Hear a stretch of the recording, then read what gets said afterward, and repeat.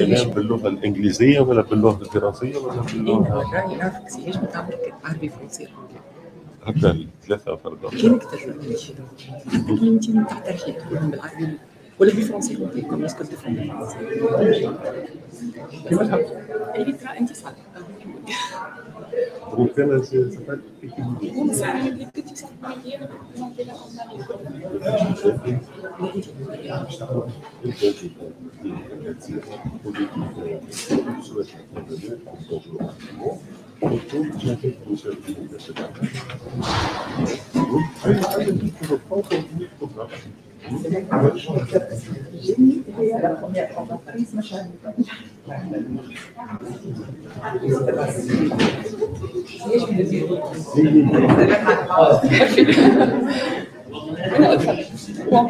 عرفنا بعض.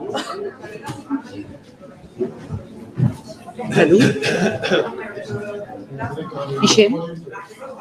هشام كيف نمشي؟ Salut, parfait. عوض هكا سافا هكا سافا. Yes. Thank you. Henry, do you see me? ما عادش هنري معنا. هنري ما عادش معنا. Okay. هو تبع فينا أنا. Okay, let's start. يوتيوب يمشي السلام عليكم. نسكروا الباب التالي هشام نسكروا الباب التالي قول لي شكون برا ما تطلعش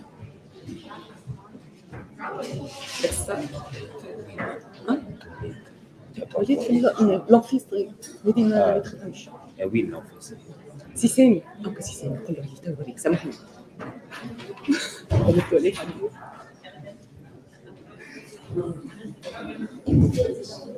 صباح الخير الناس الكل. Bonjour tout le monde. Good morning everyone. It's a big pleasure for me to welcome all of you here in Tunisia, in Tunis, the capital, and in Institut Pasteur de Tunis, a more than one century institute. And I'm here for just 5 minutes to present the campaign. So this campaign is done in the frame of the working group Health and Society Activities, which is one of the groups of the Arab German Young Academy of Sciences and Humanities, with the collaboration and help of my colleagues and friends, members from Palestine, Egypt, Jordan, Oman, Germany, Libya, Lebanon, and Emirates. So today we will start. It's a campaign that will last for 2 days. We will start by a list of conferences here to tackle the antibiotic resistance from different angles. We will speak about the impact on human health and vet, and we will provide or show some alternative to the use of antibiotics. Of course, all these conferences will be on real-time broadcast on the channel YouTube of Institut Pasteur de Tunis. After taking your lunch, and I hope it will be very tasty, we will move, but only 10 participants, to the workshop for lab visit school students. They will be familiar to microbiology, culture of bacteria, antibiogram. They will see bacteria using a microscope. And to that regard, I would like to thank my colleagues, mainly Dr. Awatif Biawi and Dr. Ahlam Jouini, under the head of Dr. Abdelrazak Maroufi, in the group of bacteriology and biotechnological development, who will host this visit in their lab and will organize all the necessary hands-on training. Tomorrow we will continue the campaign, but not in Institut Pasteur. We will move, but in a limited number, to the hospital, and we have chosen to do this in the Children's Hospital in Tunis, Bechir Hamza. First, we will offer 300 kits for allergy kits for 300 patients. The idea behind this is to do a differential diagnosis of what we call allergic bronchitis between all the group of bronchitis due to infectious disease, and these need really antibiotics to be treated. And this is done, of course, with the help of the head of the lab, the Department of Allergology and Pediatric Department in this hospital. We will also distribute toys, and thanks to Ziad, this is his idea, our regional coordinator, and idea of his wife, let's say. And we will also do questions. We will question the families, and we will use a questionnaire that we adapted from the one developed by the WHO. We adapted it to the Arab countries' context. So the questionnaire, it will be about demographics, and the main question about the use of antibiotics. What is the knowledge about antibiotics and antibiotic resistance? And this will be done in the hotel. And I remember the AGYA members that they have to work here in Tunis. So we will meet in the afternoon to work on the questionnaire. And I would like to thank Dr. Tariq Osaili from Emirates, Dr. Suhir Sinokrat from Jordan, who worked really very hard to get the approval, the ethical approval from the IRB Institute in Jordan for this study. I would like to thank Dr. Shadi Barkouni and Dr. Mushtaba Al-Yaisani from Germany, who worked to launch this questionnaire and this survey on Qualtrics. So next week, I think we will do the testing phase, and inshallah, in the course of the next month, we will distribute it with you so you can fill the questionnaire. And of course, as an outcome of this campaign, we will have results of this questionnaire will be summarized in a scientific paper.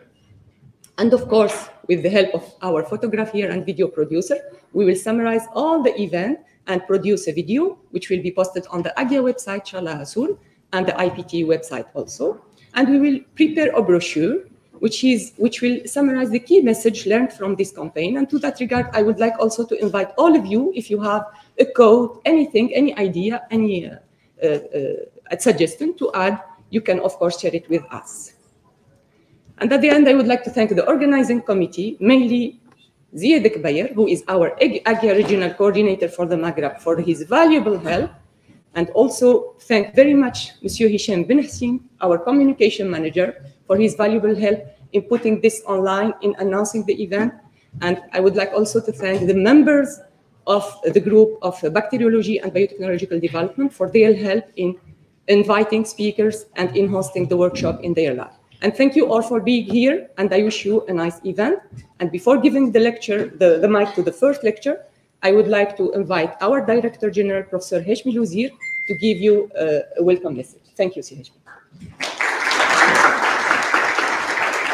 Thank you very much, Olfa, and I want to thank you also for the organization of this interesting workshop. صباح الخير ومرحبا بجميع الضيوف اللي جاونا من عدة بلدان. I feel very much honored to welcome you here in Tunisia in this context of this subject, which is very, very interesting and emerging subject in terms of public health, antibiotic resistance, within the frame of Arab-German Young Academy of Science and Humanities. This workshop came just after COVID-19 pandemic. We hope that we are at the end of this pandemic, and I think that it's very pertinent, and so the subject is one of the most important priority in terms of public health in the world. WHO, the network of the different institutions, research institutions, and it will be probably one of the most problem in the future in terms of public health. This workshop will promote scientific cooperation in the objective to build sustainable long-term international collaboration, and this is something I think very important for our region, and we have to promote these kind of activities. And this morning I met one of an old colleague that we met many years ago, and I'm very happy to find him here. He comes from Al-Quds University. Welcome to all of you. The ultimate propose through real example to identify, I think, strengths, the weakness, the gap, and to try to find probably opportunities to build research program in this field of antibiotic resistance. Just a few words in our institution. Institut Pasteur is one of the most important, I think, research institution in Tunisia. The first in terms of health and also in the region, in the MENA region. We have, let's say, three main missions. One is dedicated to analysis and public health activities with the link with the Ministry of Health, with this reference labs and with some reference for the region. As you know, we belong to the EMO region. So this is one of the most important objective and activities. The second, and I think it's the first in terms of scientists and in terms of personnel that are involved in this activity, is research activities, research and training also, because Institut Pasteur belongs to the first university in Tunisia, which is University of Tunis-معهد. So this research activity is developed in 10 research labs that are supported by the Tunisian Ministry of Health and Scientific, it's the Ministry of Higher Education and Scientific Research that support the labs, but also we are involved in different collaborative programs between different Tunisia and other countries, and especially some programs that are supported by the National Institute of Health, for example, Wellcome Trust, the European Union, etc., that involve many other, let's say, institutions and scientists.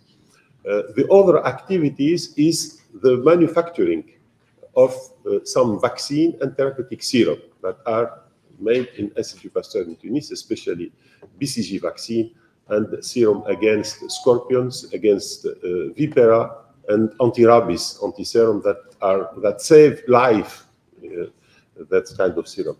So finally, I would like to thank the organizers and Olfa Masoud, that we already discussed the content of the program, and really I want to thank you, Olfa, for this organization and your involvement in this academy of young scientists, Arab-German young scientists.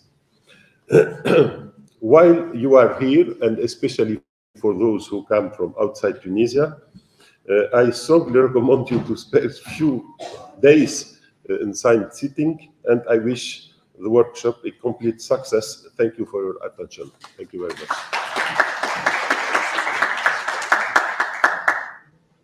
Thank you so much, Hajmi.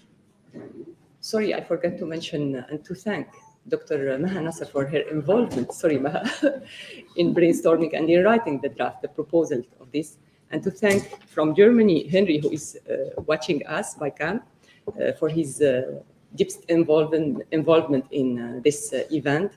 And thank you all. And without delay, I would like to welcome Dr. Asma Ferjani, who comes from the Charles Michel Hospital in Tunis, to give the first lecture.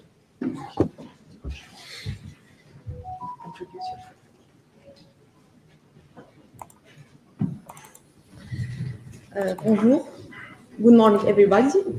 I'm Asma Ferjani. I'm associate professor in microbiology, exercise in medicine university and Charles Michel Hospital in Tunis. It's a great pleasure to be with you this morning, and I want to thank the organizers of this event for inviting me and giving me this opportunity.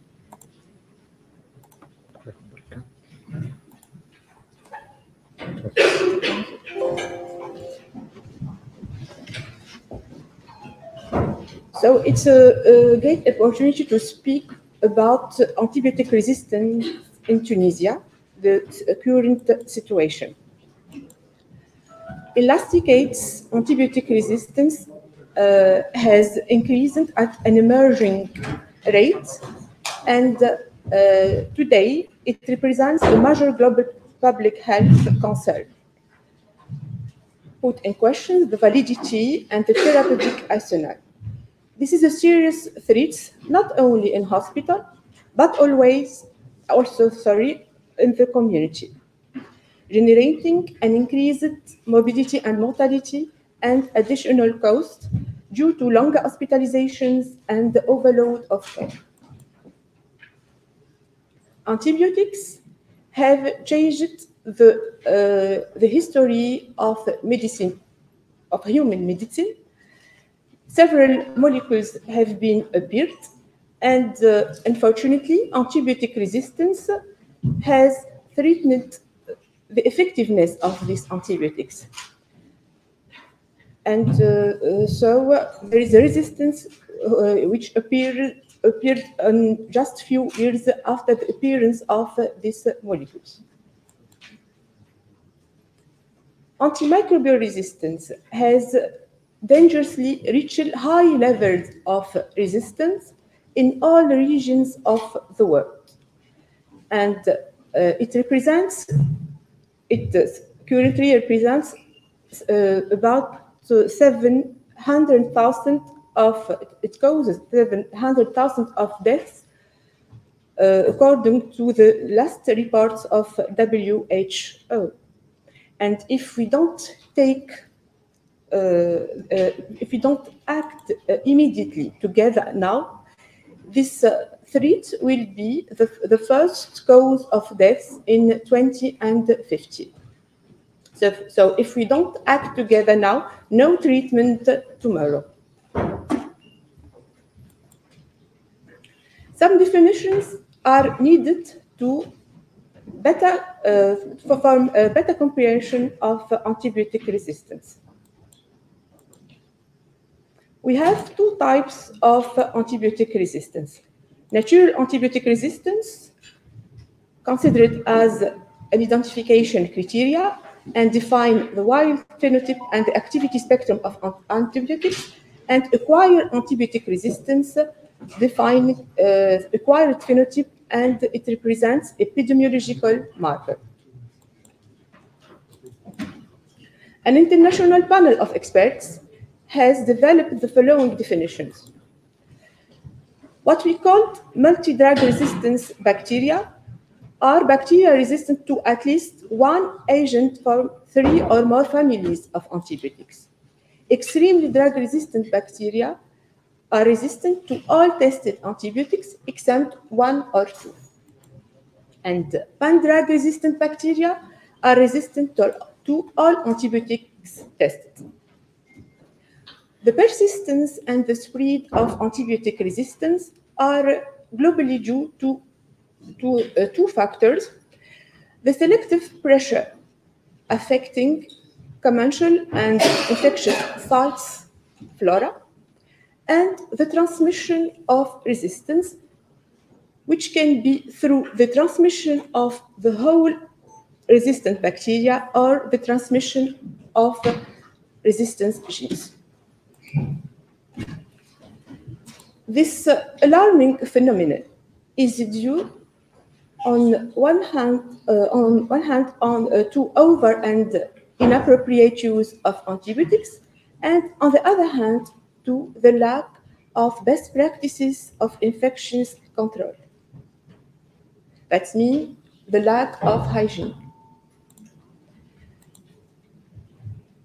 Now, the promiscuity between human and animals, as well as the ease of movement, affect the transmission of resistance in human medicine, veterinary medicine, and as well as in the environment. This justifies an intersectorial and an interministerial action or approach according to one world, one health concept. antibiotic resistance, which is reaching high levels and all regions on the world. These levels are changing from one country to another country according to pathogens, antibiotic prescription practices, and hygiene practices. According to my last research, we have about 38,000 publications on multi-drug resistance bacteria now. Among them, we have 10,000 publications on ESBL and about 8,000 on carbamazepines and 2,000 about XDL, but only less than 500 publications, Tunisian publications. The question was, and still remains, how to proceed to fight against this threat. And in this fight, a three-polar collaboration between WHO, FAO, and OIE was established, and it aims to improve awareness and understanding of the phenomenon of antimicrobial resistance, to strengthen surveillance and research, and to optimize the use of antibiotics. Since January 2015, the Minister of Health in Tunisia has created a technical committee for the fight against antibiotic resistance and has established a national action plan. According to One Health approach, and following four principal axes. The first is education, training, and awareness. The second is antibiotics, surveillance, and research. The third is infections prevention and control. And the last is surveillance, optimization and optimization of the antibiotic consumption. Our laboratory in Charnicol Hospital represents the focal point of antibiotic resistance surveillance and research and is representing Axe 2. We are working in close collaboration with the regional office of WHO, the local office of WHO, and the collaboration center of WHO, Robert Koch Institute in Germany. Tunisia has its own monitoring network since 1999. It's called l'Antibioresistance en Tunisie, ou l'ART. It is continuously collecting detailed and comparative data, giving regular and updated publication, and also updated reports. At the beginning, in 2017 and before 2017, these reports were published in small booklets, but since 2011, we can consult them on the Tunisian Society of Infection Pathology website. We have 8 university centers from which we can undertake this data. And these centers, participating centers, are following the same methods of collect. On the other hand, Tunisia joined the International Antimicrobial Resistance Surveillance Network, called GLAS, which is WHO network, in May 2016. In the first years, the reports were sent directly from the focal point, from our laboratory to WHO site. So there isn't an intermediate center. But since 2020, the surveillance system has included 11 monitoring sites, which were sending their data to our focal point to be validated and resend them again to Unity of Laboratory in the Ministry of Health. From this National Coordinator Center, the results will be addressed to GLAS, to the site of GLAS. Now we'll talk about results, our data, our national data on antibiotic resistance surveillance. National data show that multi-drug resistance bacteria are represented essentially by gram-negative bacilli, which were following an endemic way with occasional epidemic outbreaks, mainly in intensive care, surgery, and neonatology departments. First of all, they were in hospitals, but then they were reported in the community. But unfortunately, we haven't precise data from the community. Klebsiella pneumoniae represents the most gram-negative bacteria in gram-negative bacilli. And as we can see here, the evolution of resistance rates of this bacteria shows that now we have about half of strains which were resistant to third-generation cephalosporin, and we have about 20% of resistance to carbapenems. So one strain, on dit en français, une souche sur deux, half strains are resistant to third-generation cephalosporins. It is an alarming rate. And among these carbapenem-resistant Klebsiella pneumoniae, we see that there are two antibiotics which are effective on these strains, multi-drug resistant strains. But even with tigecycline, we have 15% of resistance. Now, for E. coli, as we can see here in this slide, we have also a quarter of strains which were resistant to fluoroquinolones, and about 18% of strains resistant to third-generation cephalosporins.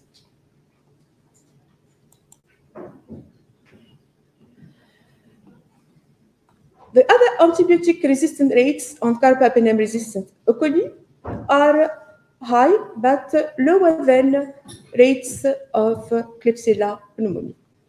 We have only 9% of resistance to amikacin and 14% of resistance to tigecycline, and only 2 strains which were resistant to colistin. Now, for cloacae, we have also 26% of resistance to third-generation cephalosporins, but less than 8% of resistance to carbapenem, and less than 3% of resistance to imipenem. So we have 7.7 resistance range to ertapenem, but less than 3% of resistance to imipenem.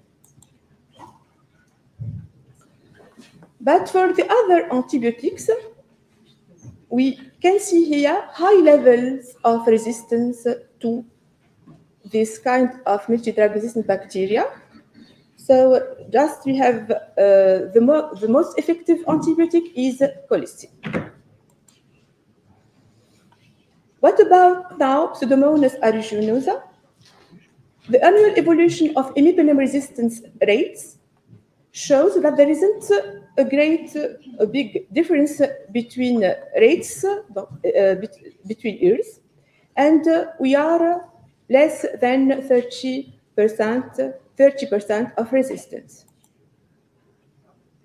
The distribution of imipenem resistant to Pseudomonas aeruginosa strains according to the different departments shows that intensive care unit represents the most affected department, and this is a usual situation since this bacteria is a hospital bacteria.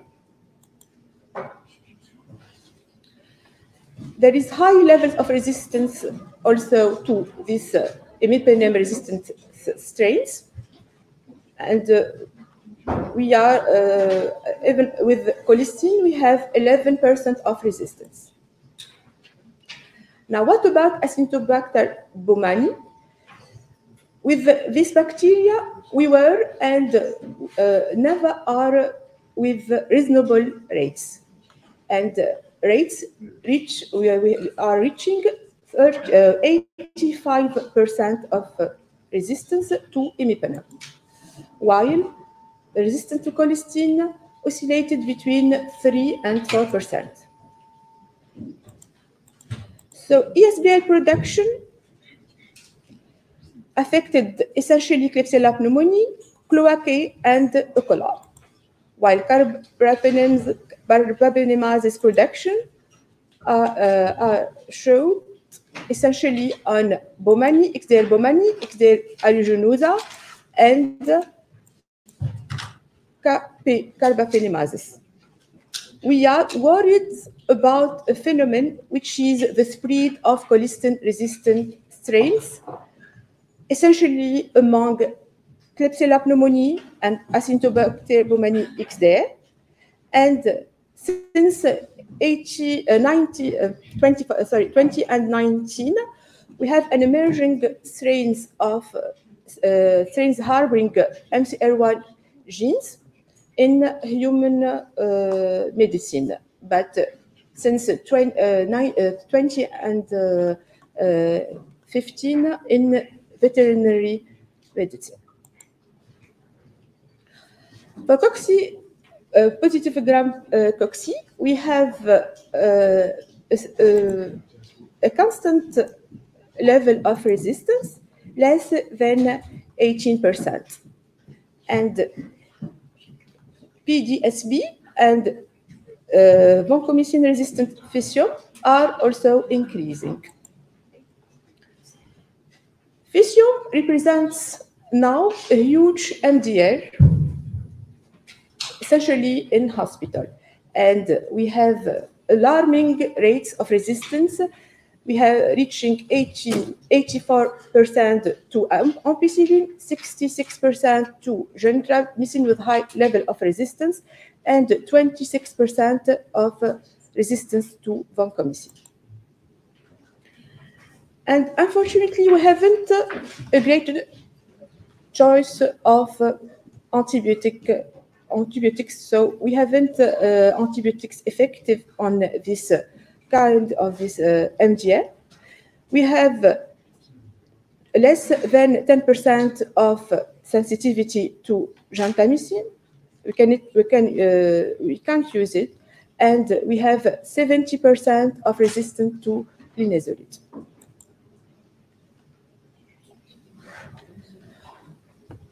For the gentamicin resistant strains, we have always high levels of resistance, and even with linezolid, we have about 9% of resistance.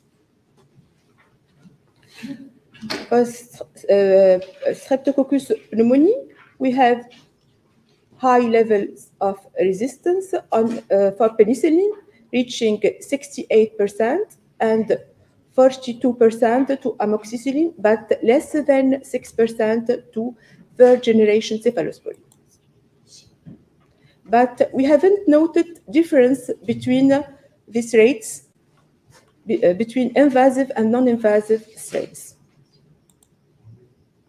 This slide shows us the distribution of multidrug-resistant bacteria isolated from blood in the Eastern Mediterranean region. And as we can see here, the most affected regions are Egypt, Tunisia, Saudi Arabia, and Pakistan. Our surveillance system has strengths such as multi-center studies standardized since 1999 with reliable data and involved identification of involved mechanisms. However, there isn't community data, and the data aren't representative of the whole country because we have just eight participating centers. Now, what about our future plans? We would like to widen LART, to upgrading laboratories and detecting new resistant mechanisms, improving infection prevention controls measures, to implement programs of surveillance of antimicrobial consumption and diagnosis antimicrobial susceptibility management programs. And finally, I would like to say we may not be able to stop the emergence of superbugs, but we can stop the spread. Thank you for your attention.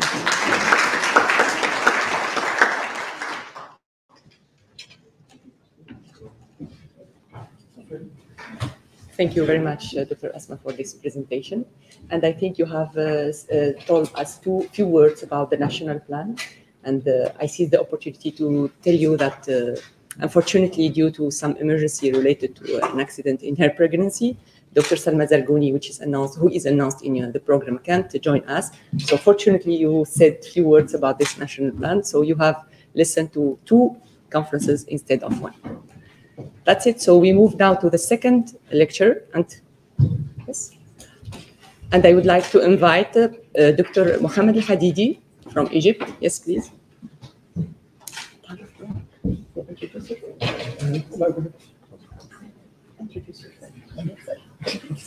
Only yourself.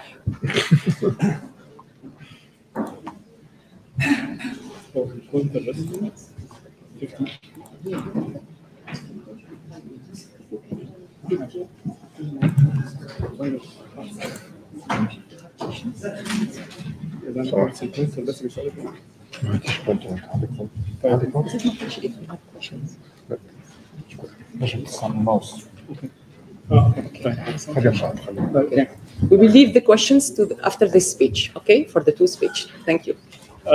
Good morning, everyone. So I want to introduce myself. My name is Mohammed Hadidi, and I work as a full professor in the Zuweid City for Science and Technology in Egypt.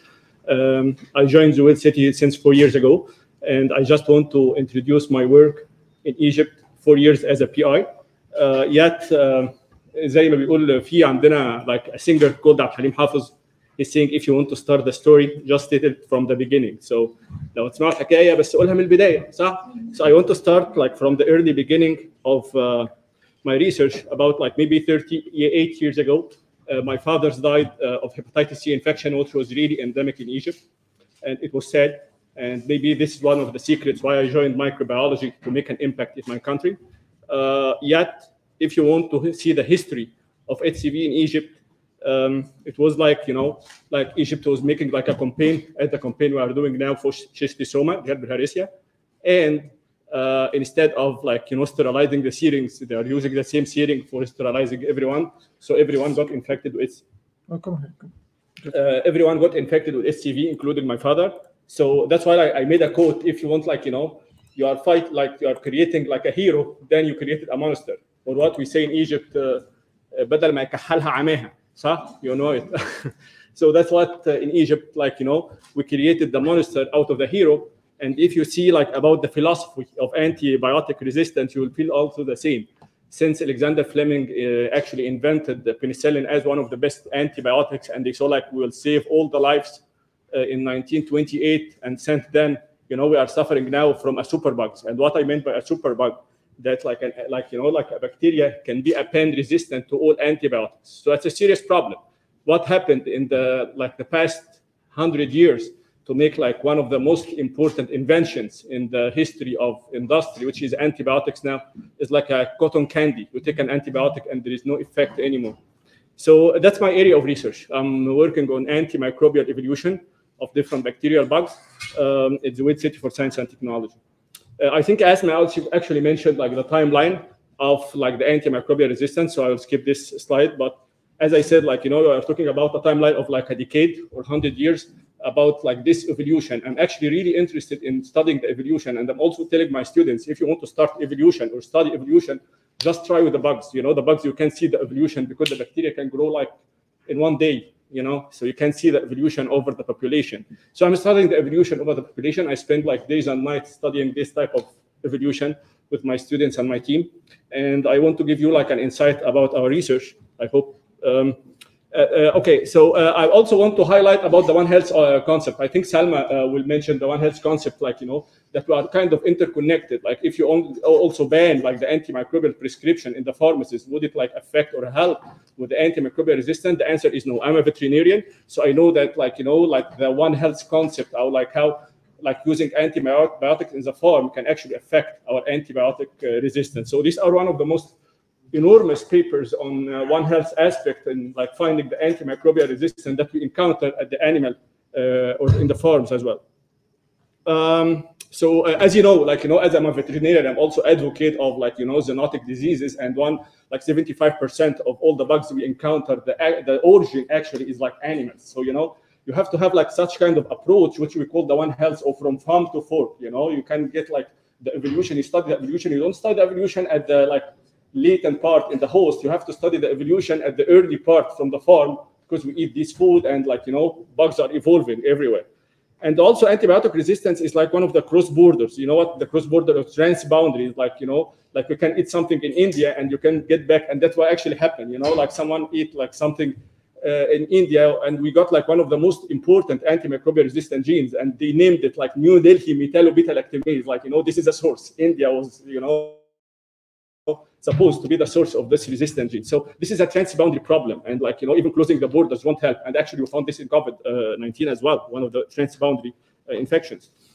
So I'm also for research funding. If like, any of here like are research funders, I think we are like investing a lot in cancer research. And I would say like by 2050, simply a baby will be dying from diarrhea, like just like, from like breastfeeding or so, because we don't have like any kind of intervention or research on antibiotic resistance. So our research, like, as I said, like since 20 years ago, since I'm officially like, I'm a microbiologist, I was doing like the ordinary stuff, like, just doing a molecular characterization of bugs, and like, doing like making colonies, doing the PCR, and like, screening for the resistant genes by just like a normal Sanger sequencing and PCR amplification. And I think, guys, you are doing the same. And like to study the population structure. And what I mean by population structure, always like, if I want to categorize all this group, I have to categorize maybe by nationality. I would say like, who is Egyptian here? And like someone will raise his hand. So these are the group, a clone who is Tunisian here. And probably most of you are Tunisian. So it'll be a big clone who is like Lebanese here. And this is like what we call in the evolution a population structure. So we need like also to identify bacteria by the population in order to study the evolution. And one of the most gold standards are called multi-locus sequence typing. You just like, out of, let's say 1.6 million base pair in here, which is the genome of like, a Campylobacter, you screen like 0.2%. You just like do 7 genes and you just screen it by PCR and sequencing.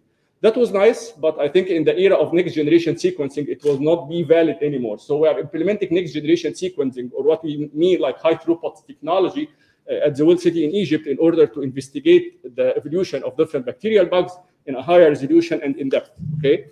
And different questions. Actually, if you want here to screen antibiotic genetic elements and population structure, yet we are going really in depth and to study different research questions and hypotheses regarding the evolution of antimicrobial resistance, the ecology, the core genome and the pangenome, and I'll investigate like what are the core genome, the source attribution analysis with next generation sequence. You can say, hey, like the source of this antibiotic resistant gene is probably like eating some chicken from the local market, or like, eating some meat, something like this. And we are doing also genome-wide association studies, and I think we are also doing a good job in GWAS analysis.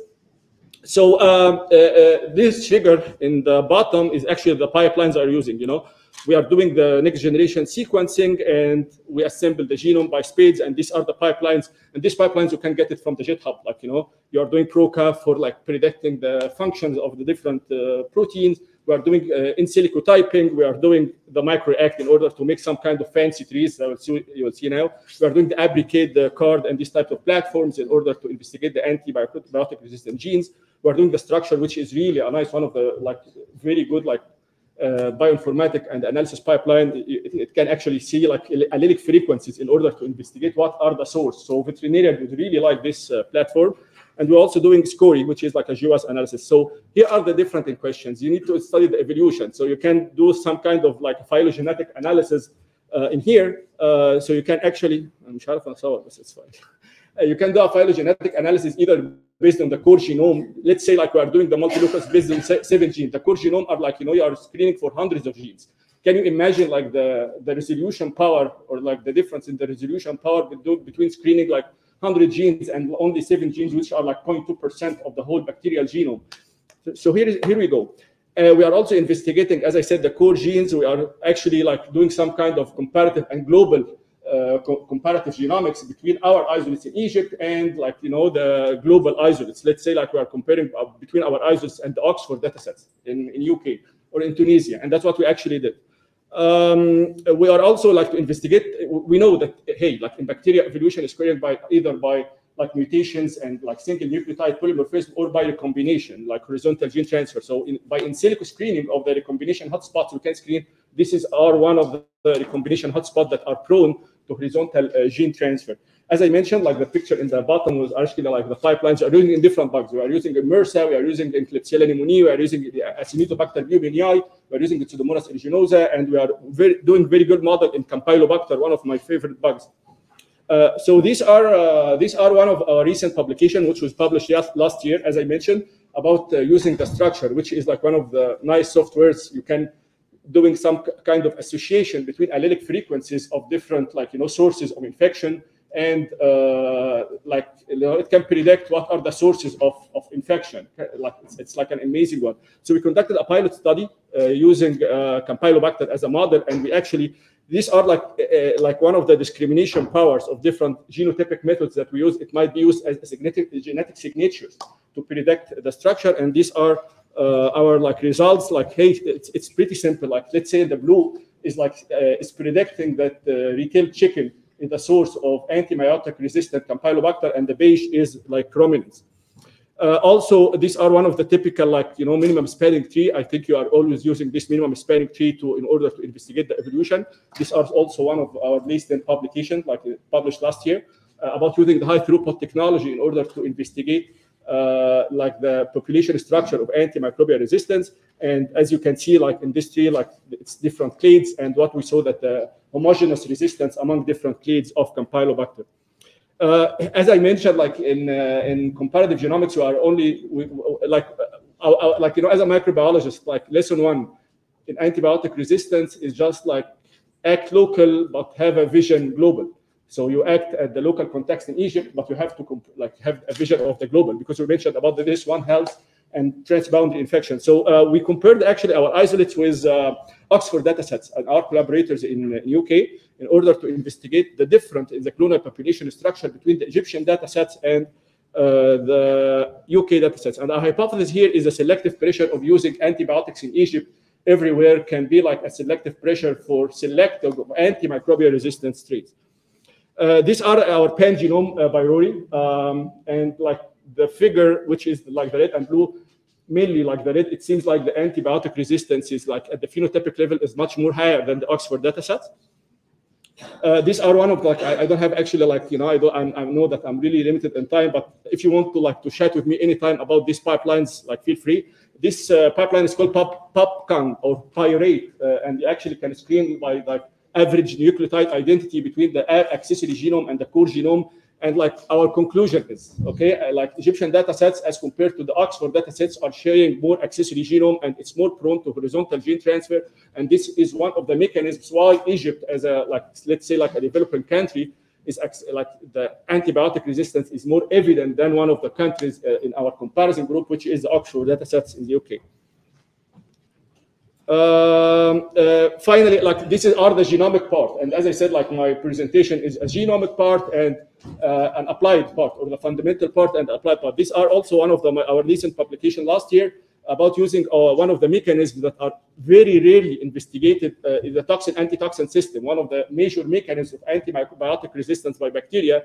And this is an in silico work we have done on these bugs, a Campylobacter as a model, and we investigated 10 novel antitoxin systems in our bacterial bugs.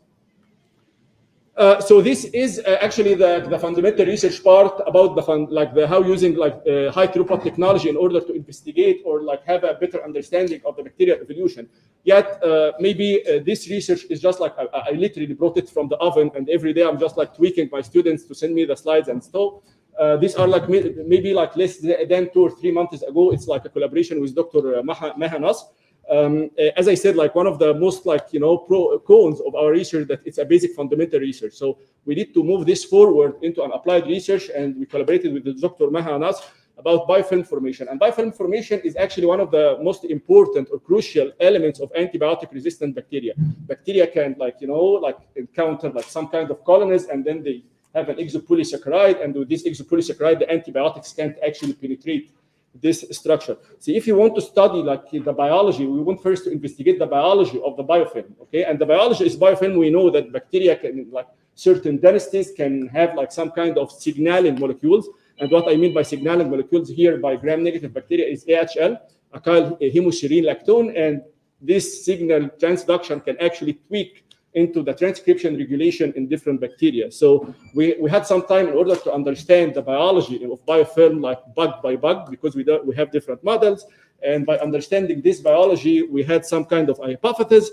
So these are the biofilm quantification. We just first like screen our biofilm by crystal violet assay as a preliminary like screening methods for biofilm assay, and we found like our bugs, hey, it's doing like a very good job in forming biofilm.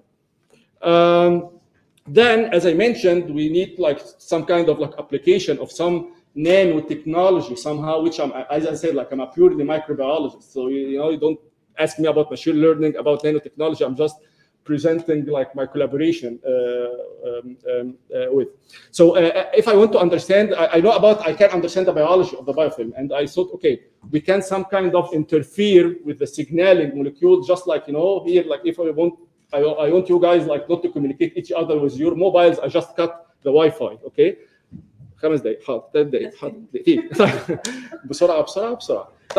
So we invented nano carriers, liposomes, and nano emulsions. And these are the liposomes are actually phospholipids, so it assumed it's safe because it's part of our cell membranes and like plasma membranes. And we conjugated these nanoparticles with 5 different compounds: cymoquinone, curcumin, bicalene. Actually, I asked Maha yesterday for the pronunciation of the other 2 elements, which are like, it's here, okay. But I know that the P is silent. So these are the natural compounds actually we are using as conjugated with the nanoparticles.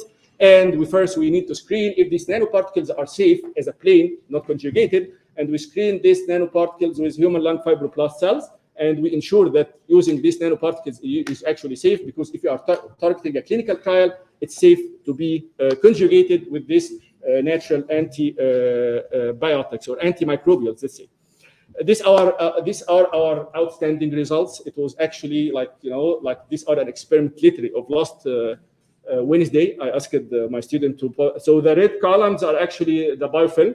How about using these compounds actually using the cymoquinone?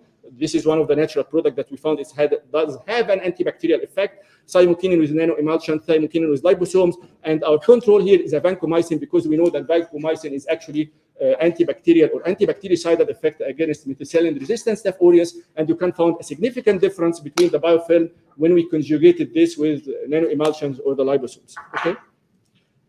Finally, like 30 seconds, I want also to collaborate with I just thought to bring this into some kind of a machine learning and artificial intelligence.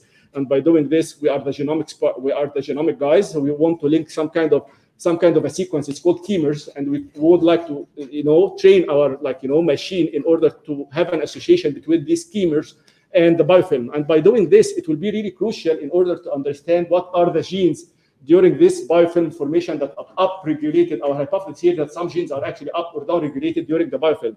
So by doing this schemer analysis using a machine learning model, we can actually predict what are the genes that we target for a QT RT-PCR. Okay. Finally, these are amazing collaborators. Nihal Asim is my PhD student. Dr. Amina Sarafi, an associate professor at Zuwel City. Dr. Maha Nas.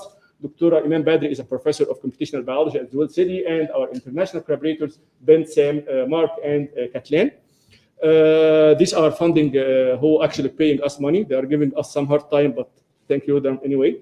These are my amazing team, and I think I will have like 30 seconds to, to thank my team, because I'm always thinking like I'm this kind of like boring professor, just like tweaking for give me results, and like they have did 95% of the job. So I have to acknowledge all my postgraduate students and undergraduate students for this amazing work. These are my contact information. You can scan my business card for any collaboration, and thank you so much.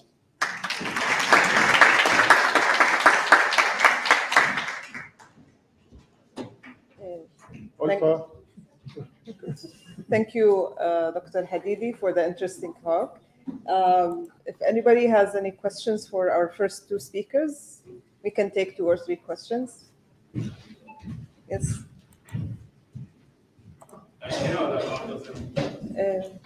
لمين سؤالك دكتور عمرو؟ Thank you so much for this interesting talk. You put a lot of interesting results in one session. So I have many questions, but we will discuss that in the whole. Okay. So, but just you have to treat me first, okay? That was very interesting. Chicken without any box. We'll ask you 2 questions. Just one is very important for the combined factor, biofilm resistance. The biofilm was done in another model, which is MERS. The genomics part, I presented the genomics part of the combined factor, and this kind of applied part is applied to methicillin resistance approach. It's another model. So you did not try to study the impact of the probiotics, lactobacillus and acidobacillus on the competitive inhibition of combined factor and the that's actually one of our interests now, is also to try the probiotics maybe from the lactobacillus also. We can try the probiotics if we standardize. As I said, like we have to standardize the protocol of the biofilm inhibition, antibacterial silent disease. Once this is standardized, our aim is to have like a bank of natural products, including probiotics and bacteriophages. Because we know, like from our experience, that it might be like some kind of a synergistic effect between the natural, especially between the nanoparticles and the bacteriophage.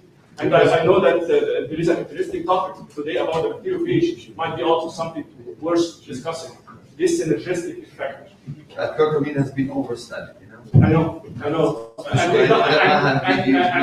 thanks, like it didn't have like antibacterial, so that's why we're using cyanopirin, and also Dr. Maha is also collaborating with other compounds we are preparing now. So I just screen, we are having like a bag. Another technical question I suffered in my life for the structure program that you are using the software for the segregation of the population. Yes, it's called the source attribution analysis. Yeah. Based on a theory which has been, first established for the typhoid. Yes. So what we are using here, bacteria is a haploid. Yeah. So how did you handle, or how you assure that the segregation of this model is really? This is a really good question. Most parsimonious scenario. This is perfect. Like as I said, when we do this structure, we do some kind of a self-attribution test. So a self-attribution is you have like some values with known sources. And you self-attribute it to see the accuracy of your model. Once you set this self-attribution test, you can then use it as a source attribution. So we can, let's say, like we have some kind of validation of the model before implementing it in our. You can just compare it with the distance analysis you have built in your system. Thank you. But my question also is that for the next Tunisian talker, Dr. Dr.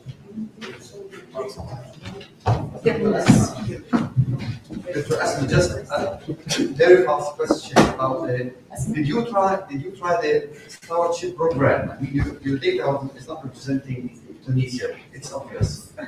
But you have adequate data to establish a stewardship program based on the resistant strains that you already established in your research, which is really very interesting, and it's a hard work. it's obvious that you have interesting results that you might also implement in a stewardship program in hospitals. This is number one. And number two, for the E. coli that I've seen in the emerging resistant, I will just give you the experience in Palestine for the urinary tract infection, for the opportunistic infection of E. coli. Now we're using the amikacin as a first drug of choice. Based on this, it's enough. I see just some interesting results, and we can discuss. I just want to give the mic for another question. Like you have said, yes, we have just 8 university centers, and it is not enough for national surveillance. And among our future plans, we will take other centers to participate with in our national network. And we try to implement community centers, community laboratories for the surveillance. Concerning amikacin isn't the first choice of aminoglycoside use, but in multi-drug resistance, when we are in health-associated infection, yes, it is the first, because we have more than 50% of resistance to gentamicin, and 80%. yes, 80% for you. Yeah, unfortunately. Other question? I have a question to Mahmoud. My question is about medical information and antibiotic resistance. I want to make sure that I got that point correct. You were talking about antimicrobial agents and medical information, not drug, correct? Yes. Okay, Yes. We name this is a clear some kind of confusion between what is antimicrobial and, let's say, our classification of the antimicrobial agent, which is not synthetic. We name the antibiotics, which are synthetic antibiotics. So these are potential antimicrobial agents, which are natural. And we propose that it does have an antibacterial effect. Can we say like antibiotic, we use the drug to treat patients, and antimicrobial is to just disinfect or to sanitize surfaces? Well, actually, that's really very nice, because we thought about, Dr. Tariq, we actually thought about what's next, about a prototype. And we thought about if we have this kind of a potential antimicrobial effect, would we market it as a potential antibiotic or a disinfectant? And you know what? We agreed that we will market it as a potential disinfectant, because we know that the biofilm is actually formed at medical catheters at any hospitals, because we know that also about the biology of the extracellular matrix of any human eukaryotic cell, which is fibronectin, and these biofilm have some kind of receptors that bind with fibronectin. So anyway, we thought actually we use this as a disinfectant, because we will actually skip a part of very enormous clinical trials, which will take years. And I don't think we have that. We are old enough not to wait for this. Yes. Shukran.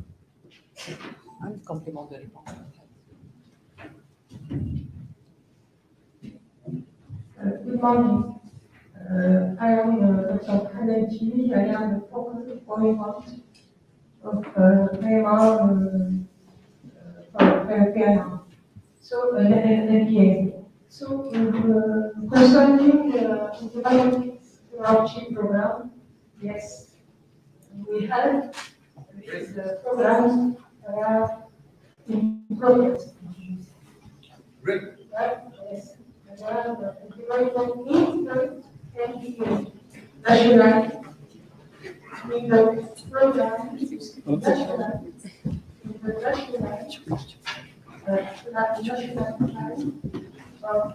المقدم بتاعك؟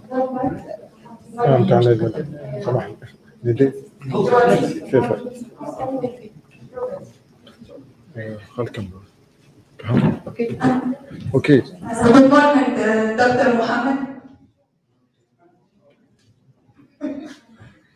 Thank you so much for this presentation.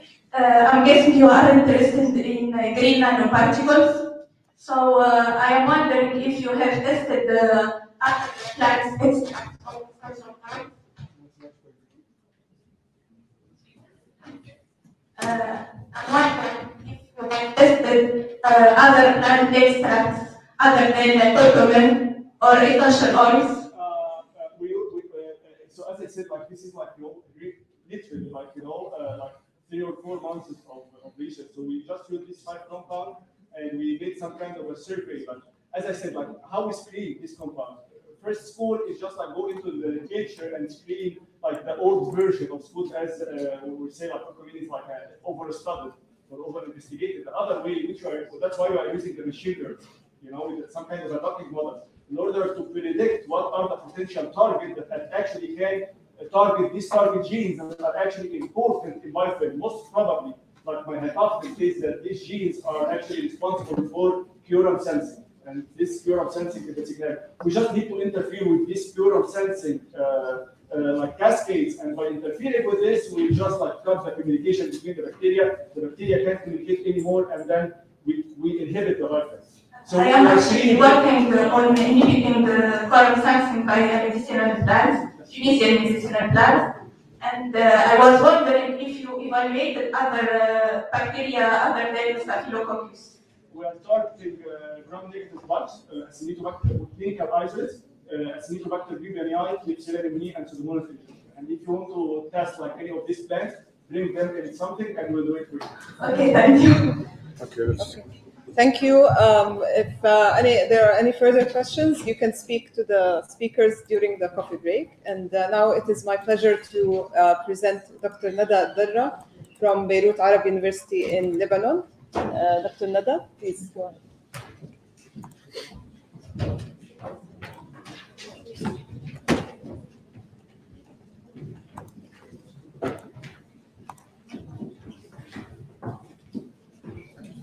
Give me a second, please. Yeah, sure.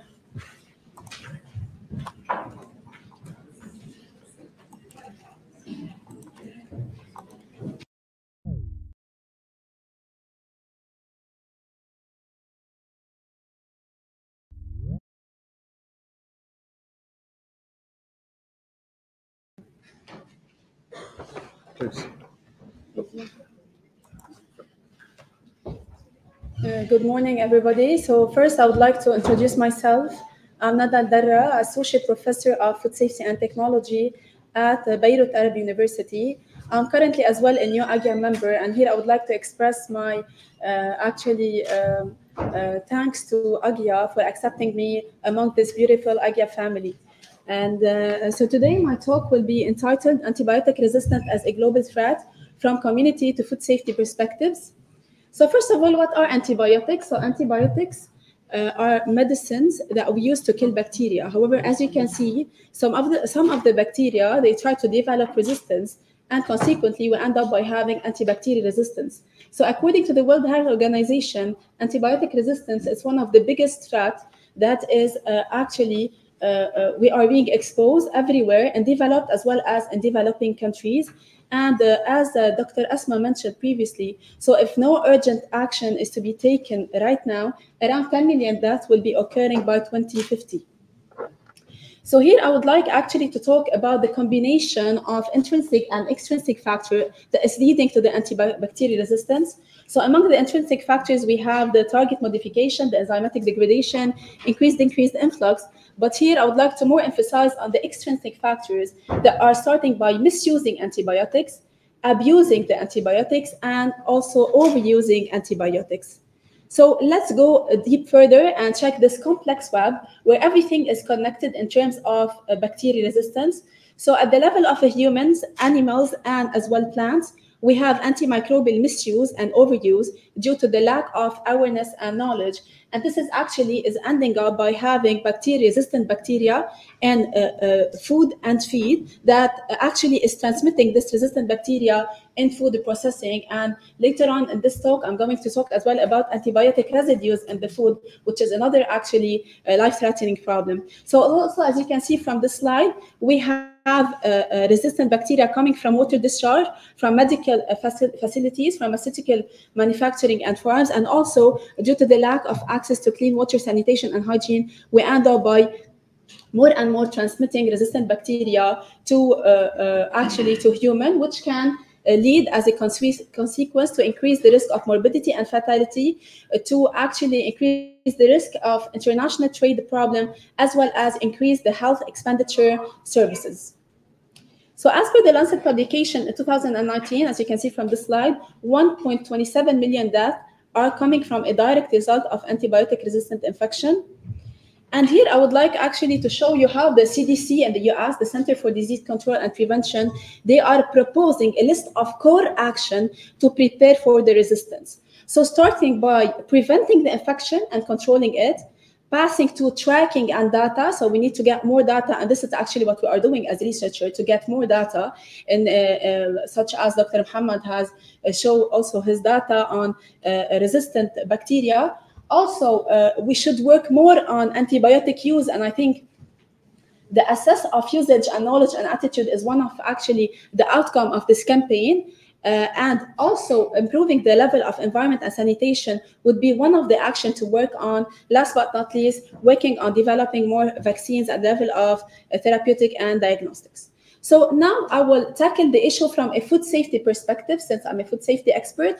So how antibiotic resistance is actually being transmitted from farm to table. So this is actually also published by CDC. As you can see, it also starts with the resistance. So the animal, they carry in bacteria in their intestine. So among these bacteria, some of them, they don't actually respond properly to the antibiotics and end up by having resistant bacteria. This resistant bacteria will be spread through animal products, or even through produce, or prepared food through cross-contamination, as well as it will be spread in the environment through animal poop. We will be exposed to it through directly contaminated food, so consuming contaminated food, or through the exposure to the environment, and we end up by having the impact on us through developing either mild illness or severe illness. And here, as we can see, about 1 in 5 resistant infections are being caused by germs from food and animals. So resistant bacteria will end up by actually triggering food poisoning. So anybody actually can get food poisoning, but here I would like to emphasize on the high-risk population, especially adults age 65 and older, children younger than age 5, pregnant women, and people with weak immune system. How do we prevent the occurrence of food poisoning and reduce it as much as possible? By controlling actually the usage of antibiotics in the farm, and going through all the stages of the food chain, and by enforcing more rules and regulation in terms of antibiotic usage. And here I would like to talk about the 4 steps, the key steps in food safety according to the WHO. So to avoid any kind of bacterial contamination, we need to clean properly, to clean our hands, to clean all the food contact surfaces, to separate raw from cooked to avoid cross-contamination, to cook at a high temperature in the core of the product to destroy bacteria, and last but not least, to chill the food in order to control the growth of bacteria and inhibit as much as possible. So now I'm going to show you some of my research work tackling basically 2 actions proposed by the CDC. The first one is going to be about the antibiotic use and access, where we published a work assessing knowledge, attitude, and practice towards antibiotic use among Lebanese health profession students. And the other one is more tracking and data. So here I'm going to show you 2 of my publications working on antibiotic residues screening in breast milk among Syrian refugee lactating mothers, and also we assessed antibiotic residues in chicken meat samples in Lebanon. So I will start with the first study, and here, the main objective of the study was to provide a snapshot of the current knowledge and attitude of health profession students towards antibiotic use in 2 universities in Lebanon. So we randomly chosen students. So we approached 320 students, but only 226 approved to take part in this study. So the study got the ethical approval of the Institutional Review Board of the university, and we administered a questionnaire consisting of 4 parts, but I'm going to tackle only the 3 first parts: assessing social demographic characteristic, assessing knowledge and behavior regarding antibiotic use, and assessing as well the utilization practice of antibiotics among students. So the study was conducted between March and May 2019, and definitely the data was analyzed through SPSS. So here, as you can see, the outcome of the social demographic characteristic, the majority of the participants, they were 82%, they were female, so they were single, 94%, and they were residing in Beirut. And here, as you can see, only 14% were belonging to the graduate study, and the other students, they were undergraduate students. So now I'm going to show you some data about the knowledge of the student responding to the survey. So I can tell you that so far the students, they were really knowledgeable about antibiotic use. This actually was a good point. However, I believe that since they belong to medical faculty, so they do have like a proper background. So we need to do this study among like multidisciplinary faculties to check again the antibiotic usage. So as you can see, 75% of the students, they were aware that we use antibiotics when we have a bacterial infection, 44 when we have bacterial infection with fever, and 82% they were aware that antibiotic resistance is due to the use of antibiotics when it's not necessary, or we're not completing the full course of antibiotic, or when using it without physician prescription, so self-medication. So we went a step further, and we tried actually to score the questionnaire. We used a scoring. So we have the score 1 when the students, they are answering 1 out of 3 response correct. So score 2, it's when they are answering 37.5 to 75% of the question correct, and score 3 when they are answering more than 75% of the questionnaire correct. And here actually we noticed a significant difference among the ages. So when the students, they were between 20 and 30 years, they were answering way better when they were less than 20 years. And among the educational level also, we noticed that for the first year students, only 14% they were answering the questionnaire correctly. However, for the 5th year, 64% they were answering correctly, which is a normal actually improvement in the study plan of the curriculum, and they will get more and more knowledge about antibiotics. So now passing to antibiotic use and misuse, among the students, 67%, they used antibiotics within 12 months prior to the study. Okay, so this is a high percentage actually. With 10%, they got more than 3 times antibiotics. And so as per the study of Muhaddin et al., a healthy individual should not consume antibiotics more than 1 time per year. So I believe this is a high percentage. So concerning the practice, so how do they actually take antibiotics, based on what? So definitely 30, they did not receive antibiotics, but 44 only, they take antibiotics when they consult a physician, and 13% they take antibiotics without consultation directly from the pharmacy. So I don't know actually about the regulation of pharmacies in all the Arab countries, but in Lebanon, you can actually purchase antibiotics from the pharmacy without a prescription.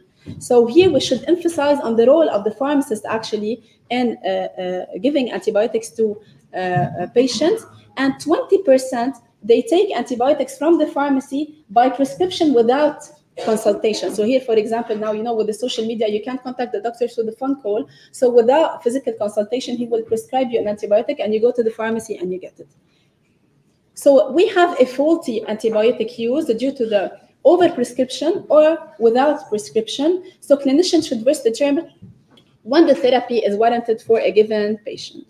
So concerning the reason of taking antibiotics, so there are 31, they said we don't know. We take antibiotics without reason. When we suffer from like slight symptoms, we start by taking antibiotics. But here it is to be noted that 28% they take when they are facing from a pain throat, and 13 bronchitis. So as a conclusion for the first study, we can say that so far the students were shown to be knowledgeable about antibiotic resistance, and they all agreed that this resistance was due basically to the fact of using antibiotics without physician prescription, or when it's not necessary, or when not completing the full course of antibiotics, as agreed with the other studies working on antibiotics use and assessment. So now I will pass to the tracking and data, and I will actually show you briefly some of the results of screening antibiotic residues in breast milk and in chicken meat samples in Lebanon, respectively.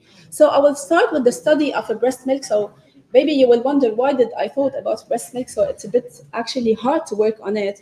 But we all know that occupational exposure and environmental contaminants, they are exposing lactating mothers to chemical contaminants. And these chemical contaminants, they are passing to the fetus through breastfeeding. So although we all know that breastfeeding is very healthy, very nutritious, however, these contaminants, they can pass to the baby and lead to several problems. So here the sample collection was taken from a Syrian refugee camp in the north region in Lebanon, in Akkar. So we actually approached 50 lactating mothers, out of which only 40 accepted to take part of the study. So it was not actually easy to convince them to take part of the study. You know that for the mother, the breast milk is very precious, actually.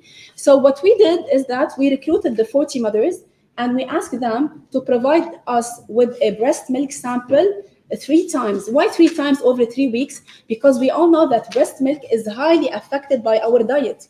So in order to check if we have antibiotic residue from the food consumption, we took on 3 weeks 3 samples from each mother. Okay, so in total, for 40 mothers, we end up by having 120 breast milk samples that we collected by definitely electrical pump. Every time we were taking around 25 to 40 milliliters and then transported to the lab under chilling conditions for LCMS, for liquid chromatography mass spectrometry analysis, to check antibiotic residues. And also we administered in parallel a questionnaire for the mothers to check their dietary habits. So why do they consume, to try kind of to do like a linking between what they are eating and what do they have in their breast milk as antibiotic residues. So this is the procedure. I will not go into the detail. For the researcher interested to know more about this work, we can like have a side talk later on. So these are the antibiotics that we have screened. So the questionnaire was validated because we were obliged actually to administer it in Arabic. And here I can tell you that while checking their food intake, so far, only 1 mother take on a daily basis, they drink milk. 39 mothers out of 40, they don't drink milk, okay? For the dairy products, the majority, they don't eat dairy products. So basically, they rely on canning, on vegetables, on fruits. And as you can see from the questionnaire, they don't eat meat and poultry at all. I mean, never. So the 40 mothers, they never actually consumed during their lactating cycle or even during their pregnancy meat and poultry, because it's a Syrian refugee camp. So they are very poor. So they did not consume this. And on top of that, they did not take any antibiotic course during pregnancy and lactating. So it was very normal for us to end up by what? By finding no antibiotic residues in their breast milk except oxytetracycline. And the oxytetracycline was found in the breast milk of 3 mothers. One of them presented the highest contamination because she was consuming, the one that I told you about, she was consuming milk on a daily basis. So she was the one presenting the highest antibiotic residue level. And the 2 others, they were consuming dairy products twice per week. So also they were shown to present highest contamination level. And here, if I want to compare my study with other studies, so other studies working on breast milk, they ended up by having a high load of antibiotic residues in breast milk.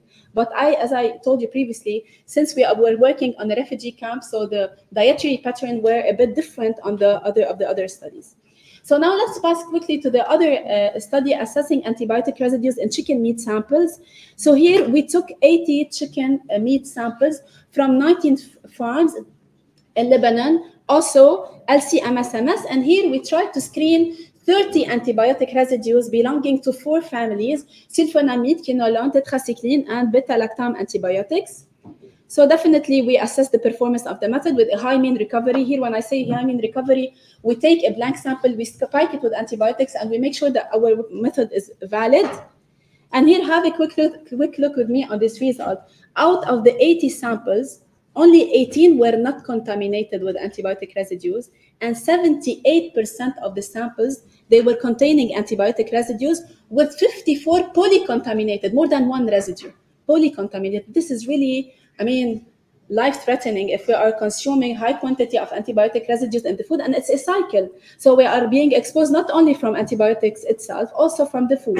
So I'm trying to show you the other perspective from a food safety perspective. So this is probably due to the misuse of antibiotics in food animal production. We all know that in some farms, they use antibiotics as growth promoters. And this has to be banned. And on top of that, they don't respect the withdrawal period. So when you give antibiotics to the animal, we need to wait a withdrawal period in order to reduce the quantity of antibiotics.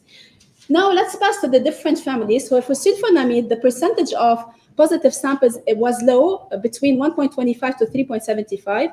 For quinolone, the percentage was 32.5% of the samples were contaminated with ciprofloxacin. But here I need to highlight that the mean level was below the MRL. When I say MRL, it's the maximum residual limit according to the EU. So the limit was below, so the limit is not high. However, for serafloxacin, as you can see at the end, so 19 was the mean and the MRL is 10. So it was like double more than the maximum residual permissible limit published by EU. For tetracycline, 17.5% of the samples, they were contaminated with tetracycline, and 22.5% they were contaminated with amoxicillin. And here I would like to say that the three actually antibiotic residues found the most اللي هن actually ciprofloxacin, tetracycline, and amoxicillin. We did other work towards antibiotic resistance, and we figured out that Salmonella and E. coli, in some of the studies, they were highly resistant to these antibiotics. And these antibiotics were found to be the mostly used one in Lebanese farms, okay? So we have a problem of co-occurrence of multi-drug residues in 53%, basically to the misuse of antibiotics and not respecting the withdrawal period. So as conclusion and future direction, so how to prevent the resistance by improving the health system performance, by actually working on providing a safe food and a safe water, by assigning more responsibilities to the ministries to check, basically the Ministry of Agriculture, to check the usage in the farms of antibiotics, by improving vaccination, working on it, and communicating health issues, and by improving the hygienic level in terms of food safety. Thank you so much.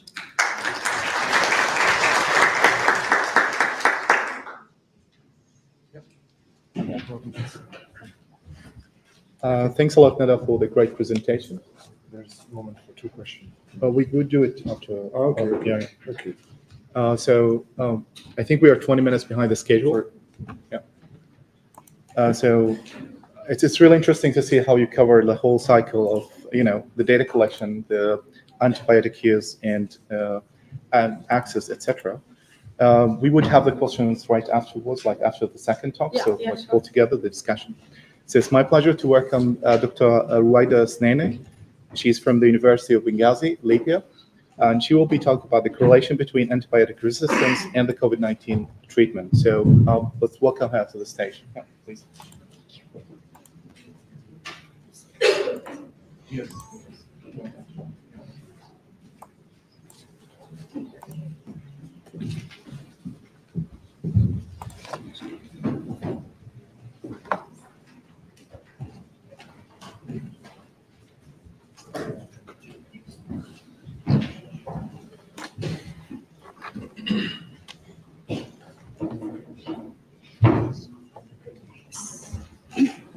Hello, everybody.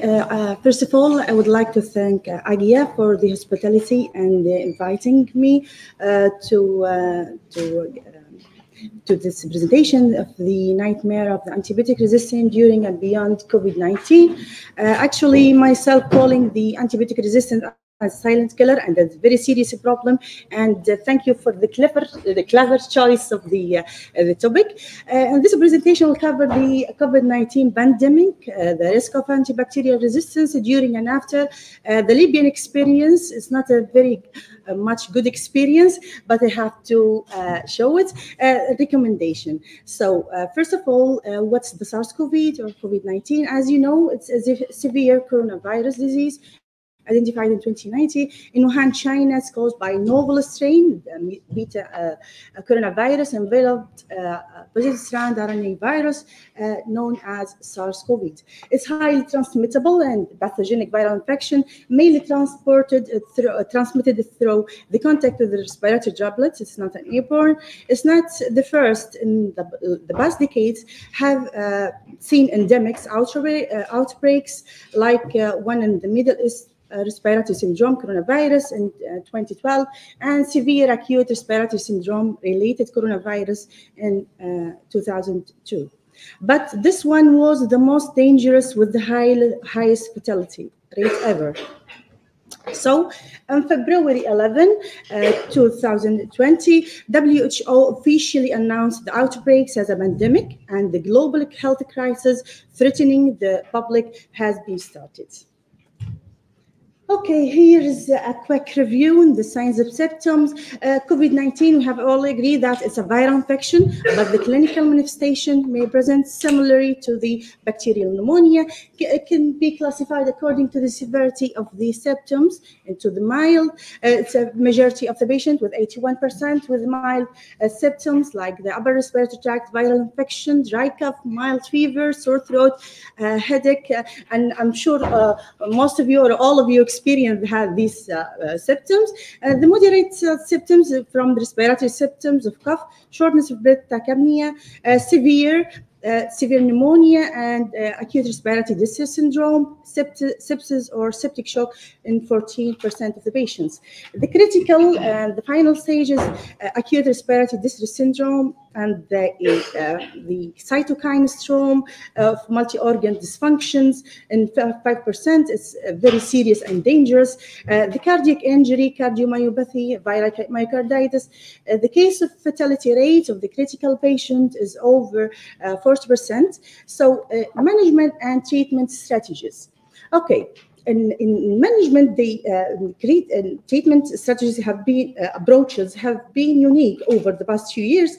That the medical professionals have spent a lot of time improvising and learning how to treat this novel virus without any previous experience, taking into consideration that new data updating nearly every hour regarding the clinical characteristic, diagnosis, treatment options, and outcomes of COVID-19. The trusted sources of information for the health provider, they will rely mostly on the WHO and the CDC, but for the publication, most of them rely on the social media and affected dramatically by the social media. General treatment, as you see here, like the bed rest and complete bed rest, inadequate water and calorie to avoid the risk of dehydration, oxygen saturation and testing, monitoring the blood count, CRP, urine tests, and other biochemical indices. Measurement is very important in this stage, including liver and kidney function, myocardial enzyme, coagulation factors, and other. Symptomatic treatment using acetaminophen orally and some for kids that suffering from seizures, convulsions, and anticonvulsion. Oxygen therapy through the nasal catheter, oxygen mask in emergency, and this is very critical, but it will cause us a serious problem later. Invasive or non-invasive ventilation provided to most of the patient. Antiviral drugs like the useful one like lopinavir, ritonavir, ribavirin, arabidol are therapeutically useful. There is much, in the beginning of the pandemic, you have heard about the chloroquine and the hydroxychloroquine, and the actually many surveys have discovered that chloroquine is more effective controlling the treatment inhibition, the progression of the pneumonia, and improving the lung function, or shortening of the disease course. But actually, it has many side effects, so it has been avoided. Boosting immune system, focus on healthy diet and healthy habits is very important. Natural products, also recipes contained, like in Libya it's called the qist al-hindi. I don't know, in Tunisian they have the same name as Satsuria castus, the garlic, hypericum, sativa, Nigella sativa, habbat al-baraka, al-habba al-soda. Also, they have many, claimed to prevent COVID and was extensively used. So, the role of antibiotic actor in this scary COVID-19 scenario. The early pandemic, little was known regarding the presentation and disease progression rate of microbial or bacterial co-infection. So clinical decisions were often determined through the crisis mode approaches, rendering high initial rate of antibiotic use. Additionally, effective antiviral yet to be developed. Bacteria was a prognostic factor that worsened the outcome. Various antibiotic use ways may not prevent or treat COVID-19 because it's viral, but it have been used frequently both as a kind of a placebo or soothe the panicked nerve as a way to treat comorbid bacterial infection. To make the patient recovery even harder, these infections like sepsis and severe acute respiratory infection. Use in bacterial, these antibiotics was used in bacterial secondary infection like hospital-acquired bacterial infection and ventilation-acquired bacterial infection. A clinician to prescribe broad-spectrum antibiotic or antimicrobial more often than they otherwise, because the processing of the microbiological sample in the saturated emergency rooms and overloaded laboratory was difficulty. No evidence-based antiviral treatment of COVID-19 have been developed in setting of highly stressful situations. So we have these challenges of high rates of antibiotic prescribing despite low rate of respiratory cultures and confirmed biological infection. So the challenge was that symptomology of the disease, with the majority of patients experience a dry, non-productive cough. There is a limited personal protective equipment early in the pandemic, concern of a transmission and aerolizations, issues of laboratory collections, limited resources for sampling specimen. So the initial doubt and difficulty to obtaining microbiological rest have been a determining factor in difficulty implementing the antimicrobial stewardship that Dr. Amr highlighted. Approaches during the COVID-19 pandemic. The rate of antibiotic prescribing was ranged from 57 to 95% in hospitalized patients, despite the bacterial co-infection being reported in just 1 to 8% of the patients.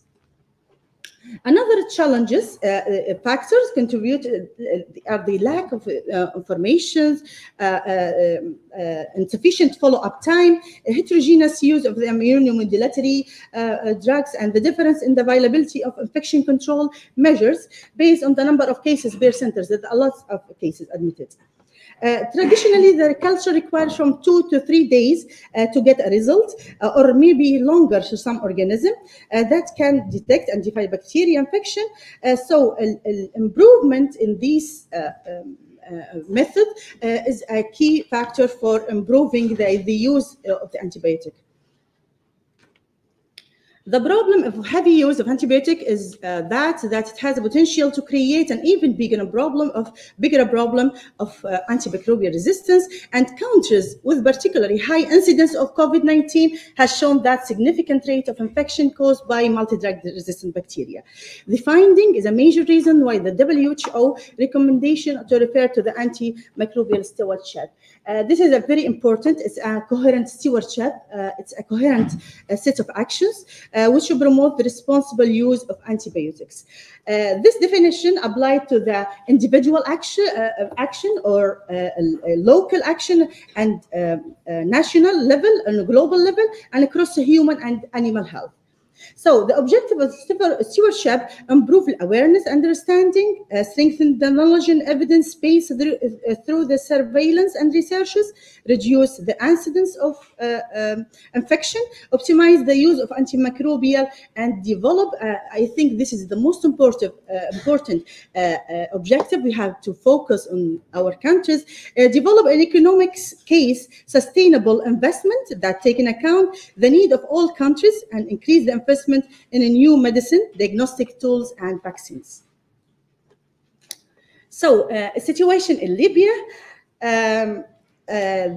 Monthly, we have the National Center of Disease Control. The National Center has reported the first case in 24th of March 2020. Currently, public health resources and information in Libya are inadequate, and the actual number of infection is highly uncertain. The spread of infection and extent of COVID-19 epidemic in Libya is determined to some extent by social culture customs, tradition, adherence to physical distance. As you see here, we have a high number of deaths. Challenges in Libya. As a developing country, the problem is even worse in where the lack of antimicrobial resistance surveys and control policies, unfortunately, are the norm, and non-compliance with prevention control measures. In Libya, the misuse and overuse of antimicrobial agent by the public is widespread and can be purchased, like in Lebanon, it can be purchased from pharmacies without any prescriptions, and this can lead to the widespread of multi-drug resistant organism. The state of health in Libya was not good, particularly in the last few years, and the reason for that maybe the political conflicts, the lack of good administration and resources, and maintenance of hospital, decreased number of well-trained healthcare workers, absence of surveillance of different diseases, and support of biomedical researches. The poor state of health aggravated the problem of antimicrobial resistance in the country. And the healthcare system, Libya actually faced a serious challenge that COVID-19 could spread rapidly through the population, particularly among those of the most vulnerable group, including the injured patient, internally displaced patients, people, prisoners, and immigrants. Colonization is the most likely the reason of outbreak in Libyan hospital, and failure in cleaning, disinfection, sterilization is a key factor in spread. There's a good news, it's not all the bad news. يعني في حاجة شوية بارقة أمل إن in February 12, 2019 there is a signed national plan of action to prevent and contain antibiotic resistance in Libya. It was signed in Tripoli, and it was attended by a representative of United Nations agency, national, international organization, experts from different sectors, dean of university and municipalities, health information centers, and ministers.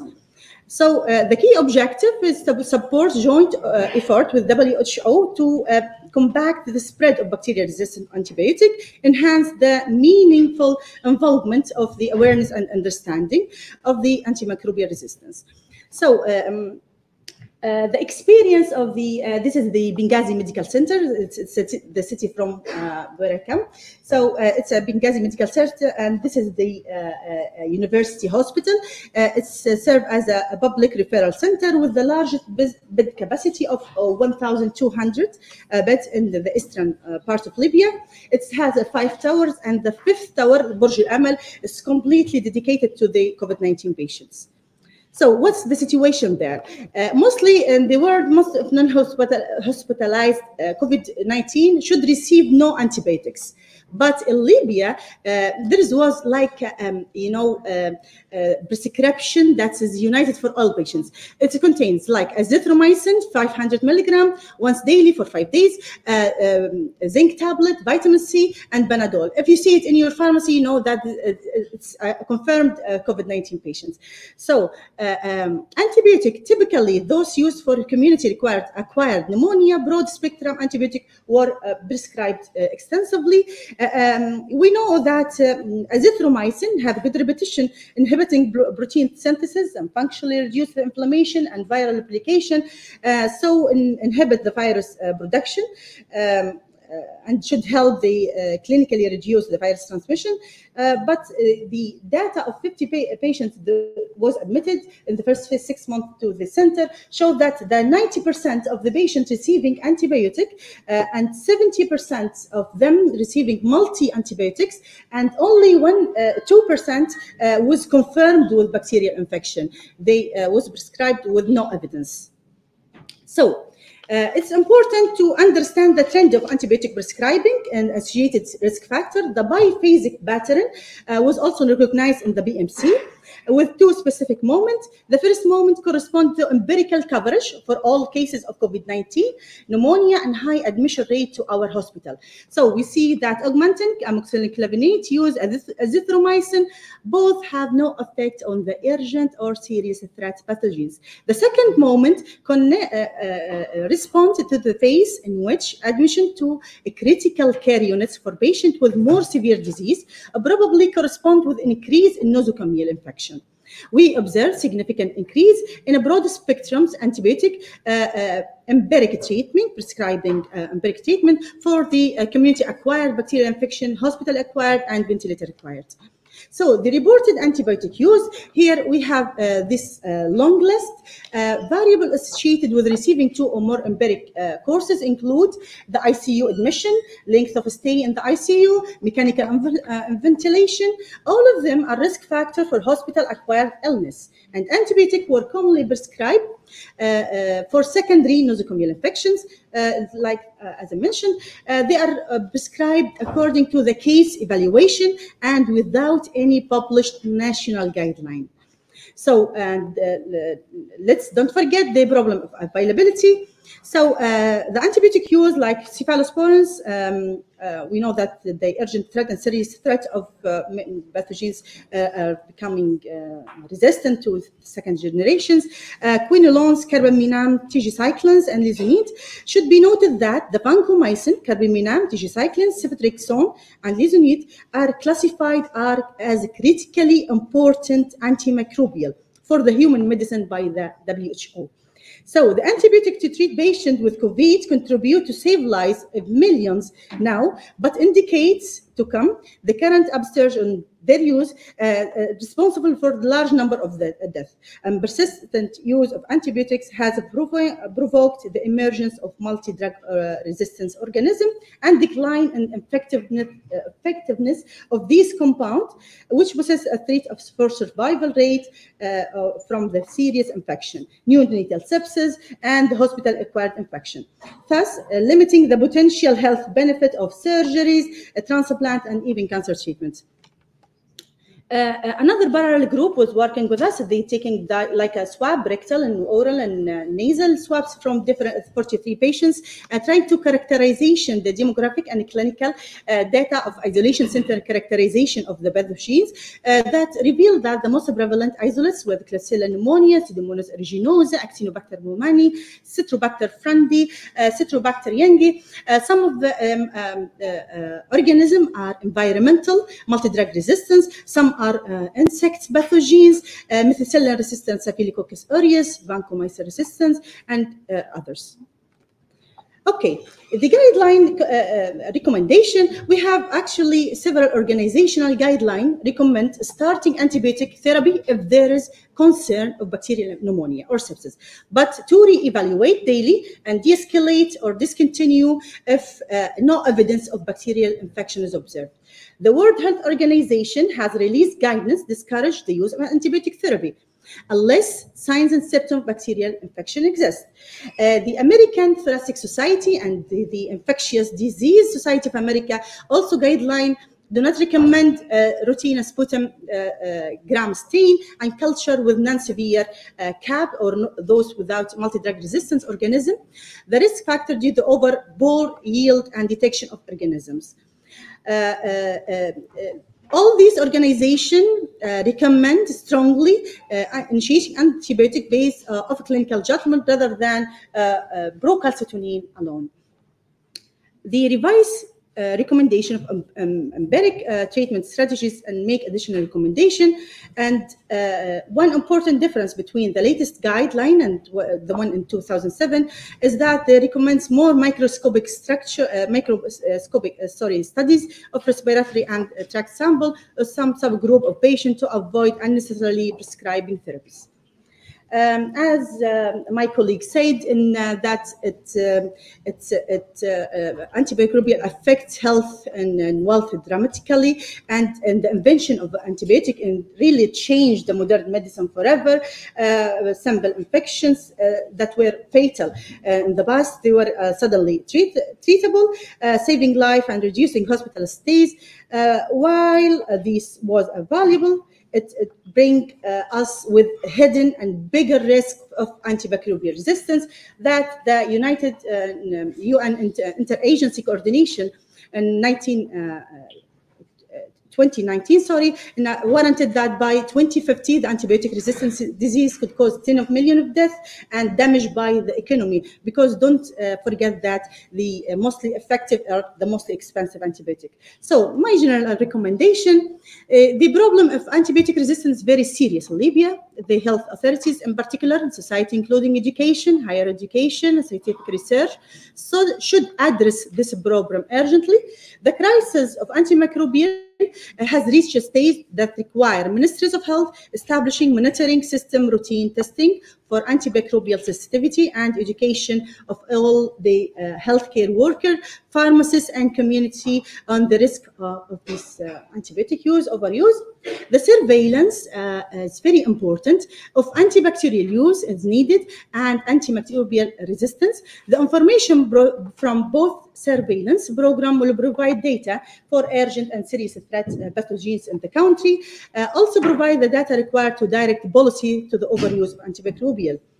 Reducing the impact of the hospital-acquired nosocomial infection in our hospital is urgently required. This is done through the proper cleaning, disinfection, sterilization according to the international standard. Such action is most likely reduce antimicrobial use in the hospital setting and may lead to reduction of the high rate of antimicrobial resistance.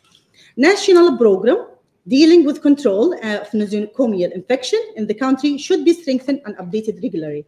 A major component of the future policies for prevention and control of antimicrobial resistance in Libya should be the education of the health worker, pharmacists, and all the students.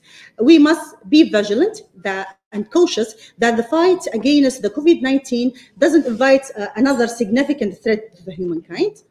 Specific recommendation during the COVID era, vaccination is very important. Screening patient upon admission to the ICUs and should be treated according to the updated antimicrobial use policy. We should focus on infection prevention, control, hand hygiene, PPE, patient path, environmental cleaning, disinfection, sterilization according to the international standard. Education and long-term studies are needed to assess the impact of the increase of antibiotic use during COVID pandemic on hospital flora, and in turn how this might affect the future nosocomial infections, nosocomial infection and antimicrobial resistant control. Thank you for your attention. I think you need coffee now, yeah? No need for a question.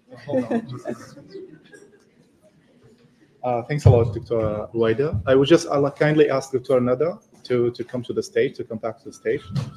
So we would have a few minutes for discussion. We would probably take like 2 or 3 questions maximum. So please, yeah, would you please just come back to the stage?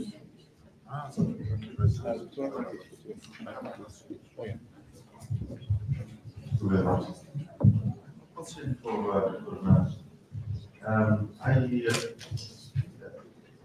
in regards to the samples from chicken that are collected, how do you try to look at if there's a difference in the antibiotic residues in, for example, kidneys and liver and the other flesh?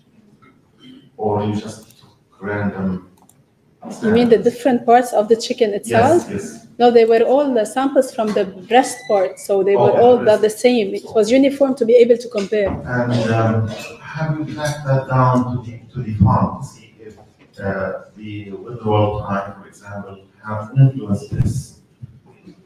Yeah. Or just again random collection?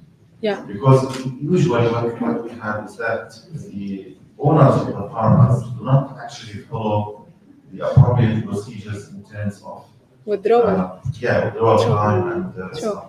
So your answer is actually your question is very important, because we need to work on this. But what we did right now was only a screening. So we were trying to screen in general among like 19 farms in Lebanon if we do have residues in the chicken meat samples or not. The next step would be to try to correlate the farming practices in terms of withdrawal, in terms of animal feed, together and antibiotic usage in parallel with the residue. But in this study, we did not actually did this part, but definitely as a perspective of future direction, we should complete it with the practices, the farming practices to assess the correlation, definitely. So let's, let's have the follow-up questions probably later.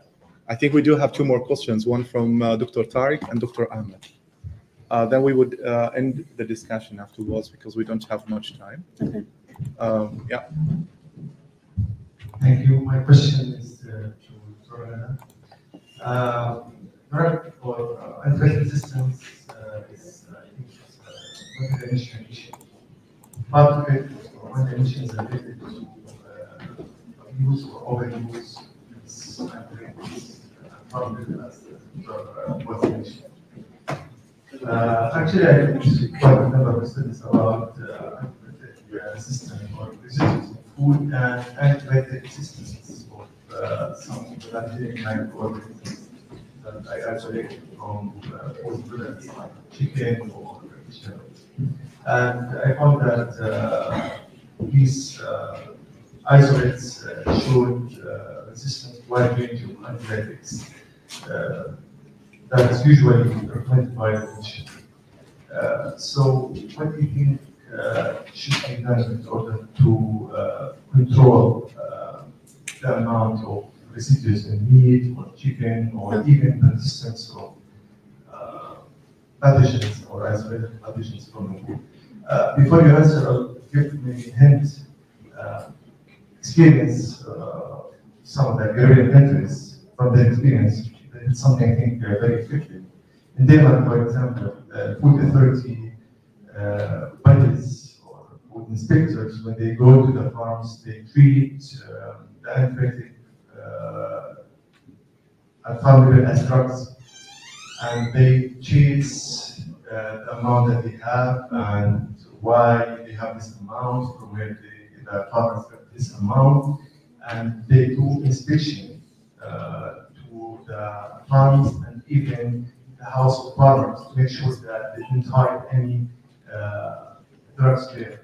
So do you think this is, because I think sometimes the governments are not serious about they are not serious regarding the overuse or abuse of the antibiotics. So you recommend? Yeah, thank you, Dr. Tariq, for the question. First of all, concerning the isolates, we did the same actually. We isolated salmonella for chicken, and we have noticed that it was developing resistant towards ciprofloxacin and tetracycline and amoxicillin.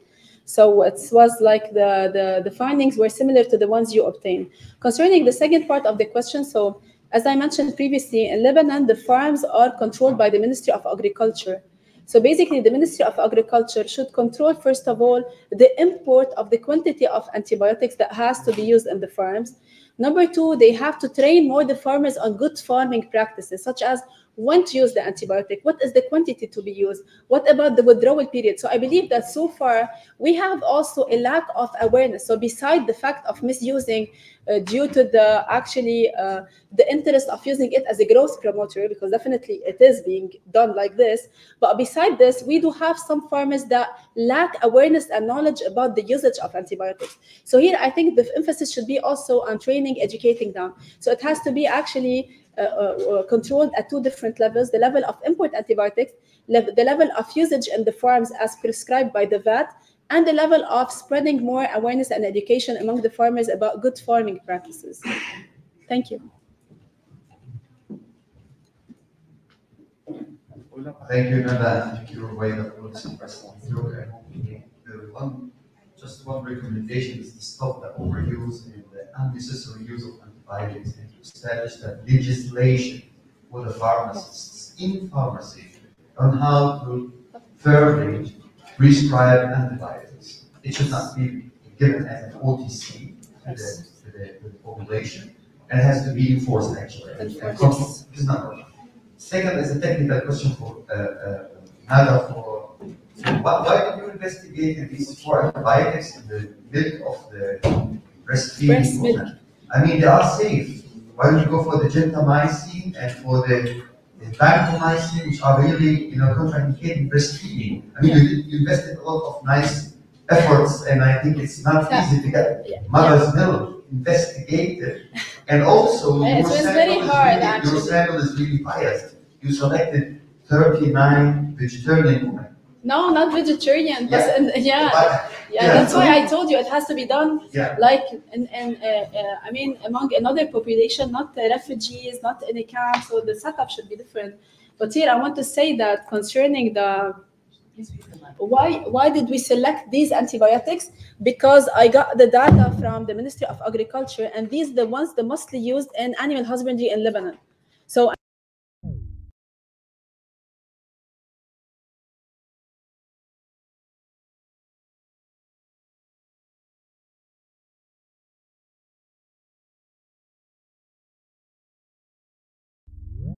and their breast milk through screening the antibiotics commonly used in the animal husbandry in the farms in Lebanon. And as per the data, this is what actually is being used. And you have ivermectin? You have in Lebanon? Ivermectin. What is it? Yes, and colistin also. They use colistin in the past a lot. Also, now it's being, banned. Okay, thank you. Thanks a lot. So let's thank the speakers again for the great presentations. So there are two more announcements before we go to the coffee break. So the first one, there is a group photo for all the participants. This would be in front of the building downstairs. The second announcement, that we would come back here 11:15. So we would have like a short coffee break, like 15 minutes. We're already behind the schedule. So please be here like at 11:15. Yeah, thanks a lot. S'il vous plaît, on a une photo de groupe. Donc, on se rassemble au niveau devant le bâtiment de recherche. Puis, bienvenue tout le monde à la pause café et on reprend à 11h15. Merci.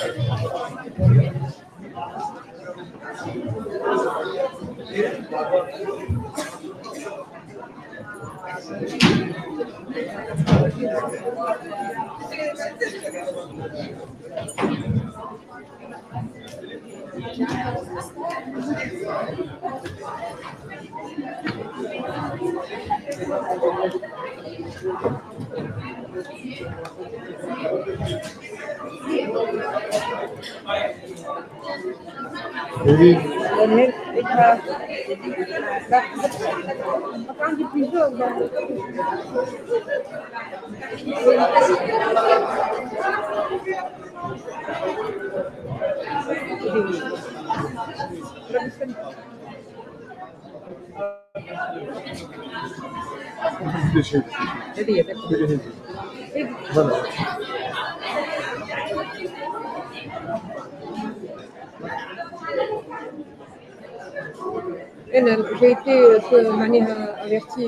en retard. المفروض انا شي كونتريتار نحط لها هذا حتى داكور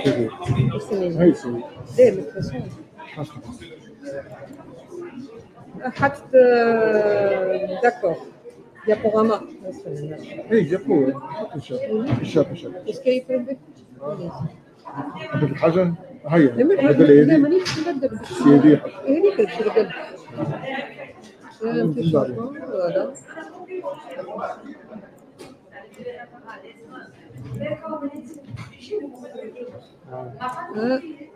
اللي نقص هذيك الشناق اشتقد لنا انتو اي اشتقد نجي نجيب لك حاجه استنى كيف نقص جير حتى خيوه تزعل حشمني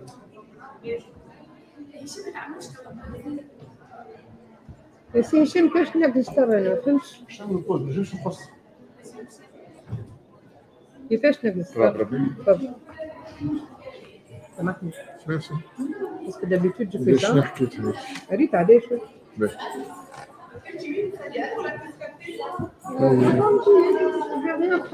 انت تحب تحط 2 بوان لا لا خاطر مش شكون سي بون نعم هكا نمشي نخدم تاع الميكازيست هكا لا انت ما يصوت مع بعضها دونك ما كنجيش باهي ما تحبش تشتغل في الكتيبة؟ لا سي با سا باش نعمل لا خلي لي الكتيبة هي اللي باهي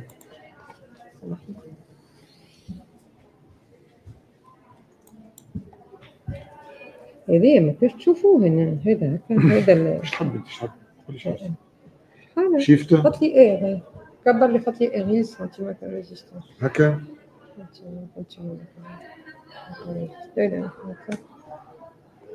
هي رابا كبروا هكا سنة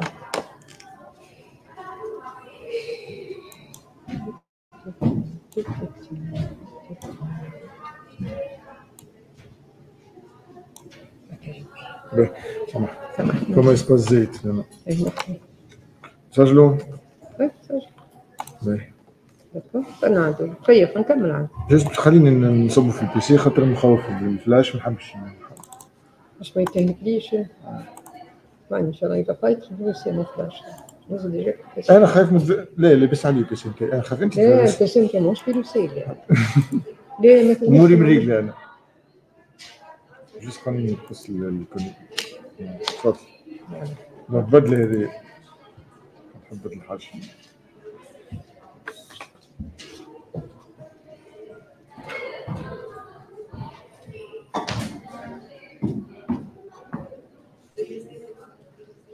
حلوه ولا مالح يا بنتي؟ تاخذ حاجه حلوه ولا مالح؟ تجاوبني بركه كي جبت لا كيف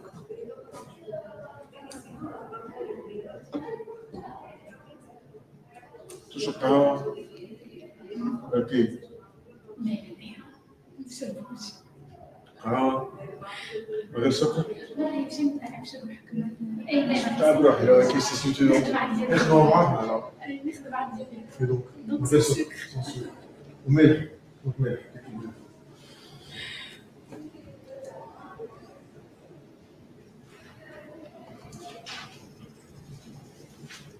باش نرجع لك شحاجتك باش نرجع للديبي لا مش هو bien avec le film franchement faut dire que c'est pas merci يعطيك الصحة سي بون؟ سي بون باهي سجل ديما تسجل ما تخليش هكاك لا خاطر انت vous allez voilà اوكي شكرا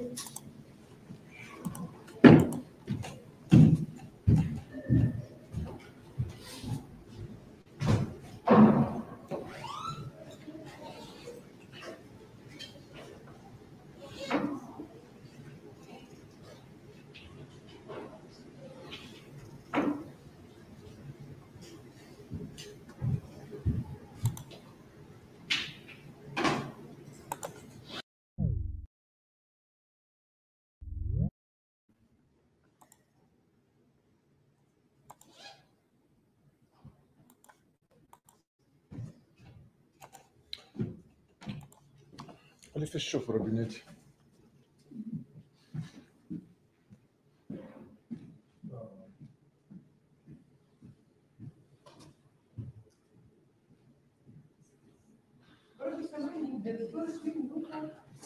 تعرف البتيت امفي تاع باستور؟ لا بني اخر بس ما نضربش نخرج Attendez, je sors. D'accord, oui, bien sûr.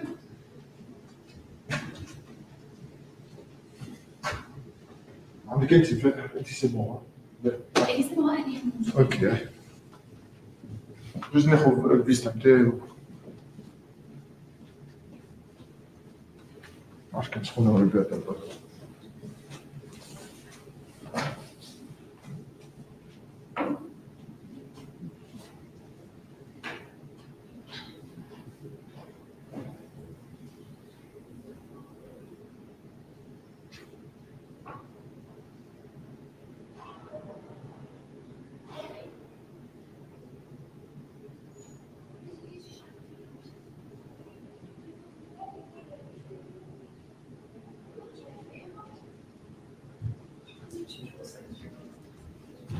pause café, era para os tecidos.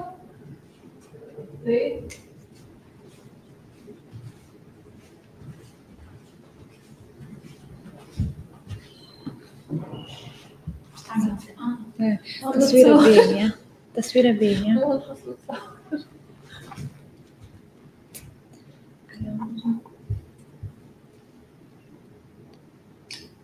تصوير زين مصور يصبر خلا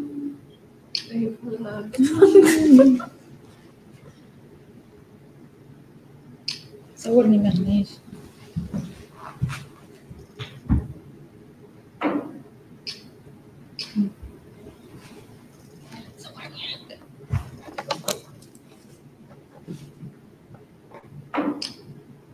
نشوف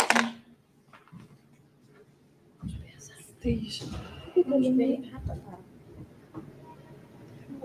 والله اللومير ناقص راه خاطر بدات تشوف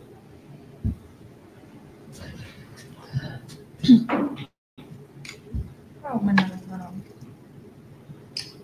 نعم بس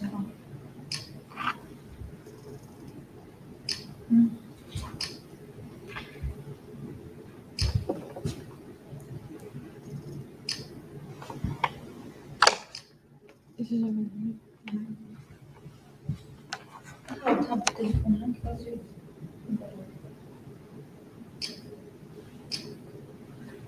برا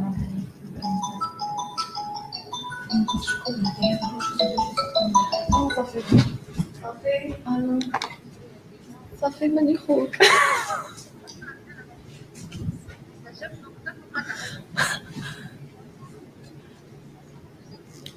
ما اللي خليه ليه ما نحبش ما نحبش ليه كان فما حاجة سالية ولا حاجة نسيش بيعطيك الصحة نسيش بالهوية اوكي برا صبرني في صبرني جو اعمل لي ذاهو يا ماما هذه هي البه الفايدة يا درس ما فهمتش اللي طرا فيها هذيك حدو التليفون وي سما جاري ريك والله تمشي شبحني يمشي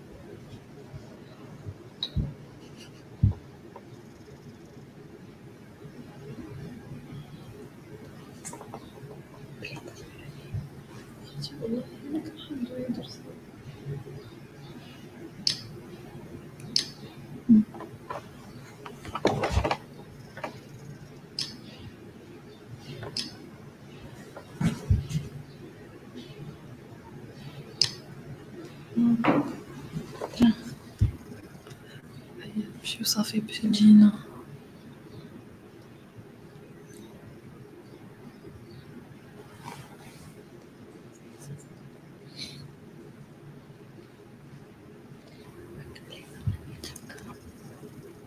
شنو هو هكا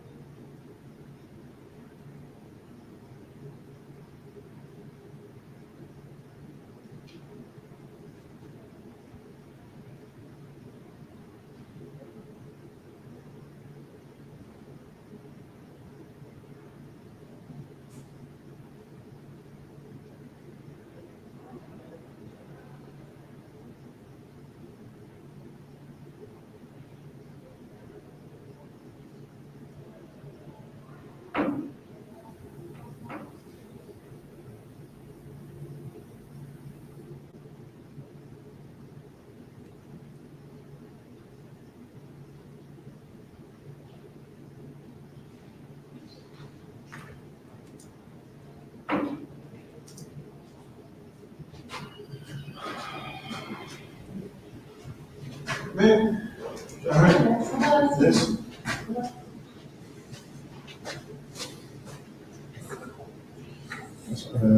أنا حتى واحد من هنا فيسبوك مش كل حتى هم يقول لي يس بالضبط بيقول لي يعني قلنا شنو في مكان كروسون بدي سكر ليه بالعكس بس مش مشكلة اصلا عندي كيسي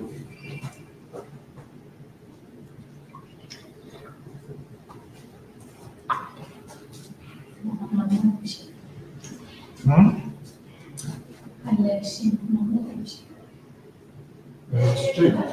أي صناعة الصوت فما يعني.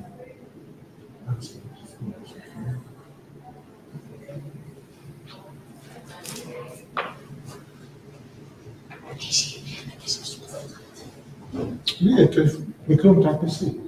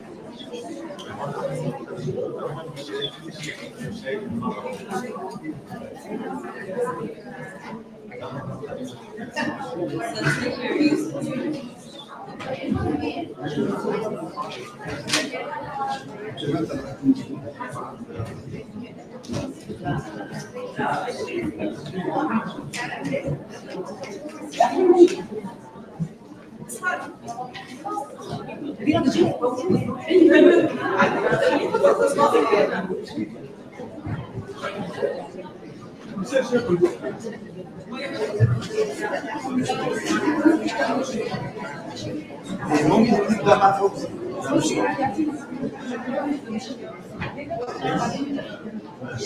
عاوز عندك حلول للموضوع؟ ما اعتقد في حدا عنده حلول. بعدين بتقولوا في 2050 2025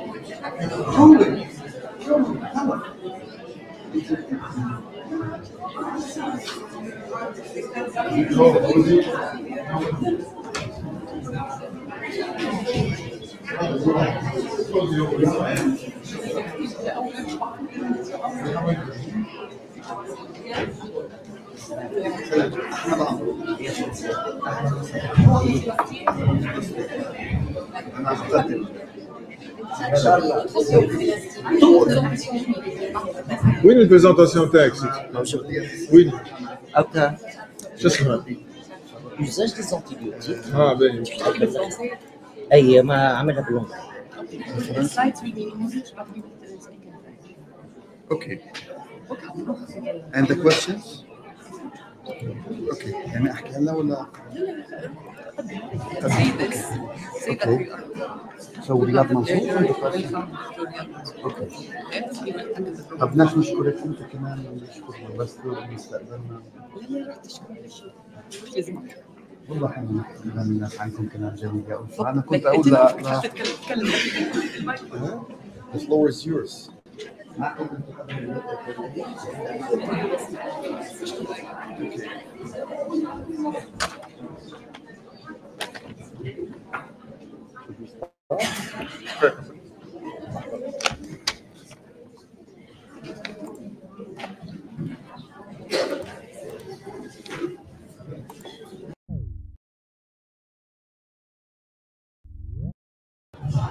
صباح عندكم.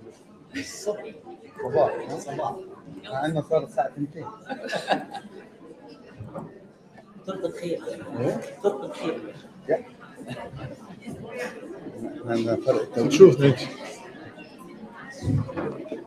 Can you start? Yes. Good morning, everybody, and welcome back. I know now that you are really awake because you got a good shot of coffee and caffeine, so I think your brains are pretty awake. At first, I'm Ahmed Amro. I'm an AGYA member from Palestine at Tunis University since 2019. At first, I would like to thank Pasteur Institute in Tunisia. Special thanks to Ulfa Masoud and everybody who is organizing here this event, and also to Hashmi Louzir, who I know from more than 10 years ago. We met here in Pasteur Institute in 2012. So I would like to thank you all for hosting us in this nice event, and I wish to get a nice discussion and a nice talks from the speakers, and we got with a nice take-home message about the antibiotic resistance from Tunisia. Our next speaker is Dr. Riyad Mansour. Dr. Riyad will present his work in English, but he will speak in French. So those who cannot understand French like me can sleep well. But of course, you know, we can follow up with you actually. So the floor is yours. Thank you. صباح الخير بالتونسي على السلامة.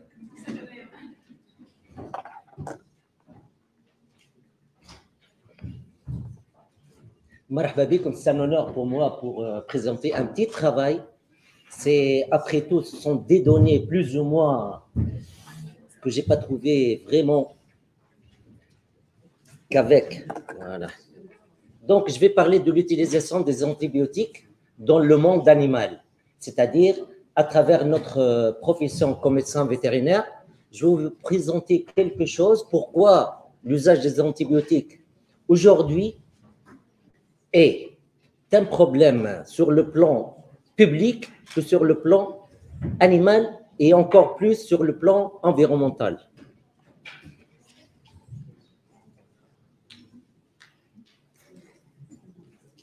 Donc, comme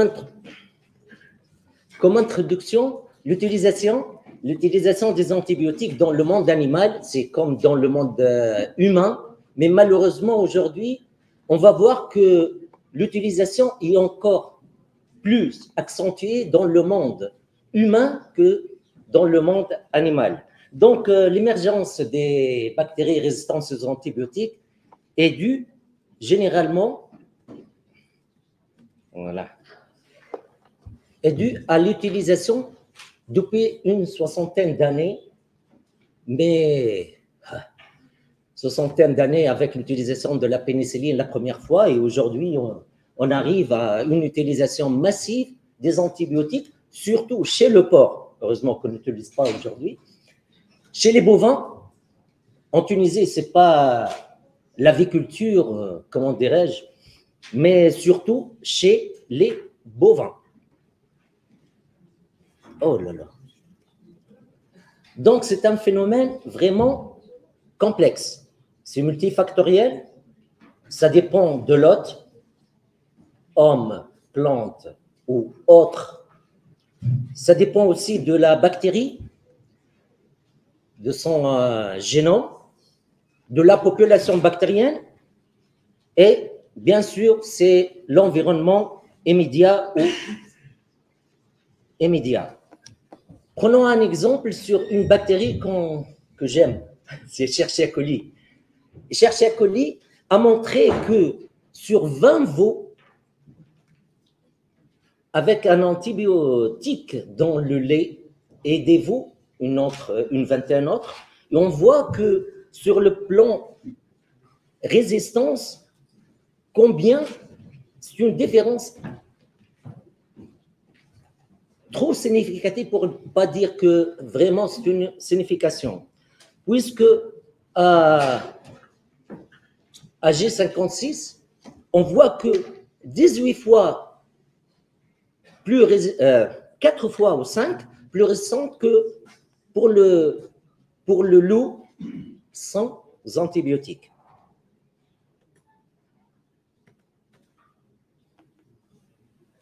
Est-ce qu'il y a une possibilité de transmission? Oui. La transmission peut être animal-homme, homme-animal ou à partir de l'environnement. Et on a vu que, on a montré que les Staph aureus multirésistants a été transféré ou transmis par l'être humain. Donc, est-ce qu'on peut faire une analyse de risque? Oui, on a commencé à le faire. Mais est-ce que vraiment on peut arriver à voir quelle est l'origine de cette résistance? Alors là, beaucoup de choses. Oh là là. Donc, on a des antibiotiques critiques. Et je pense que nos confrères les médecins vont parler de ça, hein, des 3e et 4e générations de céphalosporines, les fluoroquinolones. Mais l'Organisation mondiale de la santé animale, ou l'OAI, a plus d'antibiotiques critiques. Donc, la liste pour l'OIE, c'est plus longue que pour l'OMS.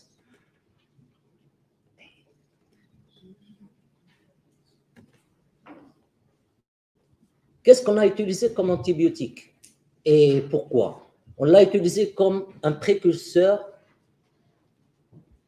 de croissance. On l'a utilisé beaucoup, jusqu'à l'an 2001 en Tunisie, où on a commencé à faire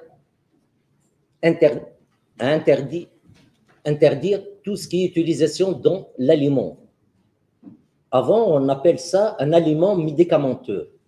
Malheureusement, ça a duré une trentaine d'années, mais aujourd'hui, ils sont interdits.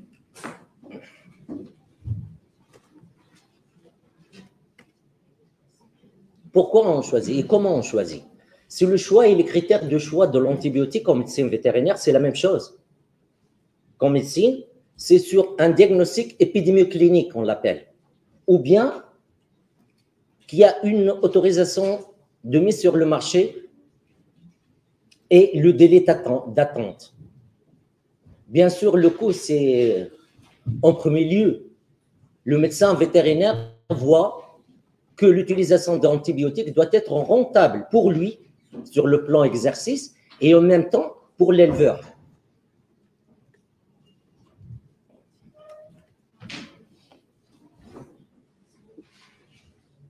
Quelle est la prévention? Sachant que de point de vue économique et des considérations économiques,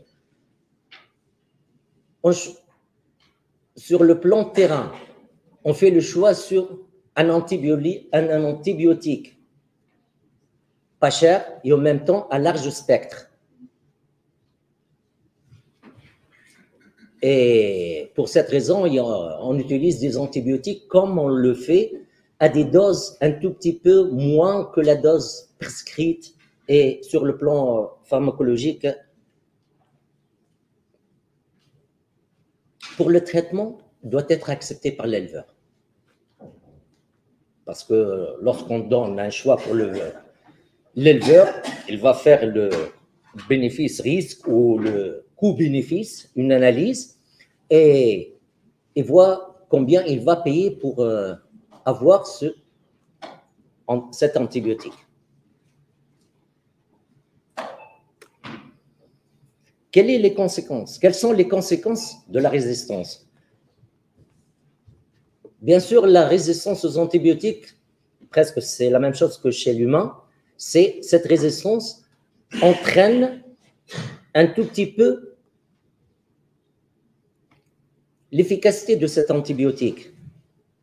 Bien sûr, il y a la transmission directe, ou le risque de transmission. Le risque de transmission pour l'éleveur avant tout. Bien sûr, il y a tout ce qui est médias et communication et l'image de l'animal avec des antibiotiques.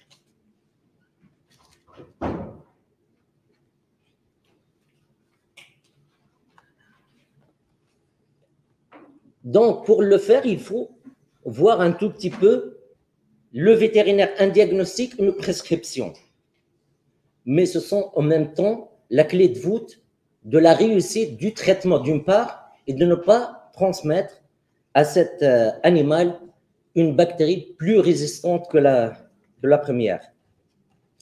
On a la surveillance de l'utilisation des antibiotiques, on a des multiples modalités, mais malheureusement, on n'arrive jamais à prescrire un antibiotique sans savoir c'est quoi, de quoi s'agit-il, quelle bactérie qu'on vise, etc.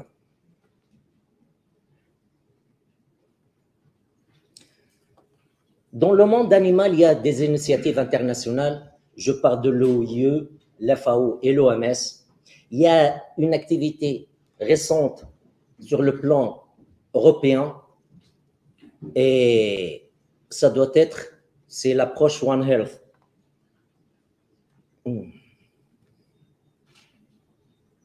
Je passe. Donc, il faut prescrire avec une prescription, un raisonnement. Donc, je passe. Quelles sont les données? J'ai cherché les données de l'utilisation des antibiotiques en Tunisie. j'ai trouvé en matière de dinars tunisiens. Mais en France, on sait très bien que 728 tonnes d'antibiotiques utilisées chez l'homme, alors que le 2/3, 471 tonnes, sont utilisées pour l'animal. On sait très bien que 95% d'utilisation des antibiotiques pour les animaux à destination consommation humaine, où on appelle ça des animaux de rente, contre 5% pour les animaux de compagnie. En Tunisie, on voit que 10 fois, jusqu'à 15 fois annuellement, prescription de plus. On sait très bien que l'infectiologie, c'est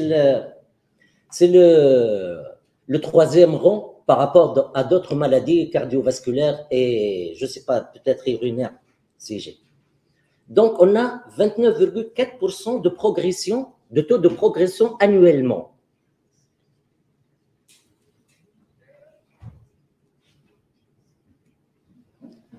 Et on sait très bien, c'est tout ce qui est administratif, que la direction de la pharmacie et médicaments, la réglementation du secteur pharmaceutique en Tunisie, c'est 3 ou 4 administrations centrales et 2 ou 3 laboratoires qui sont en train de travailler sur ça.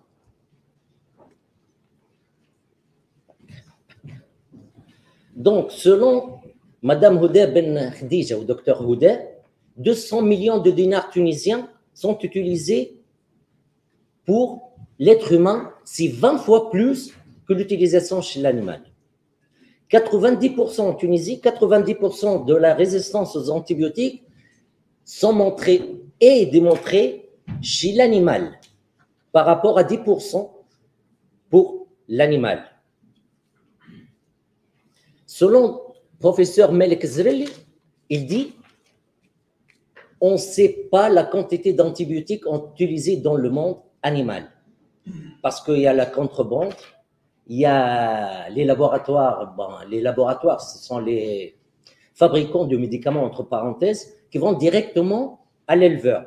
Donc, un problème majeur pour la Tunisie, on ne sait pas, on sait que 10%, mais on ne sait pas la quantité exacte de la quantité d'antibiotiques distribués dans le monde animal.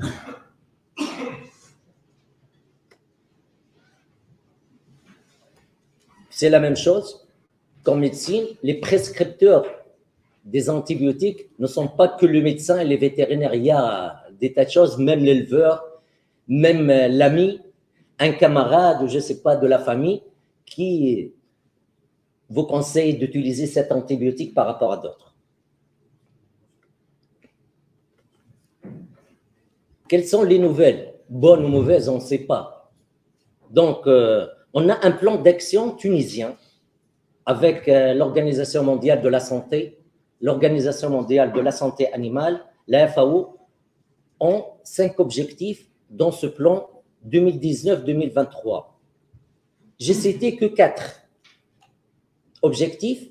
Le 5e, c'est socio-économique, c'est général. Understand the phenomenon. C'est savoir ce phénomène, mais le phénomène est là. Ce n'est pas un objectif. Aujourd'hui, on est là. On a des gènes de résistance. On a des éléments fondamentaux. Donc, le 2e, c'est surveillance, renforcer la surveillance, réduire l'incidence de l'infection et baisser l'utilisation des antibiotiques au monde animal et humain. Pour moi, lorsque je parle d'antibiotiques, c'est une responsabilité conjointe, mais ce que je veux dire à travers ma profession comme vétérinaire, for the breeder, pour les éleveurs, c'est la prévention et pas la prévention. Limiter les maladies, c'est à travers la prophylaxie et la prévention. Si on peut utiliser cet antibiotique, il faut l'utiliser correctement, respecter la dose, le délai d'attente et respecter le délai de traitement. N'oubliez pas, ce n'est pas coronavirus. En même temps, c'est importance de hand washing. Laver les mains, c'est mieux pour une prophylaxie et prévention contre toute maladie transmissible, soit corona ou autre. Et merci pour votre attention.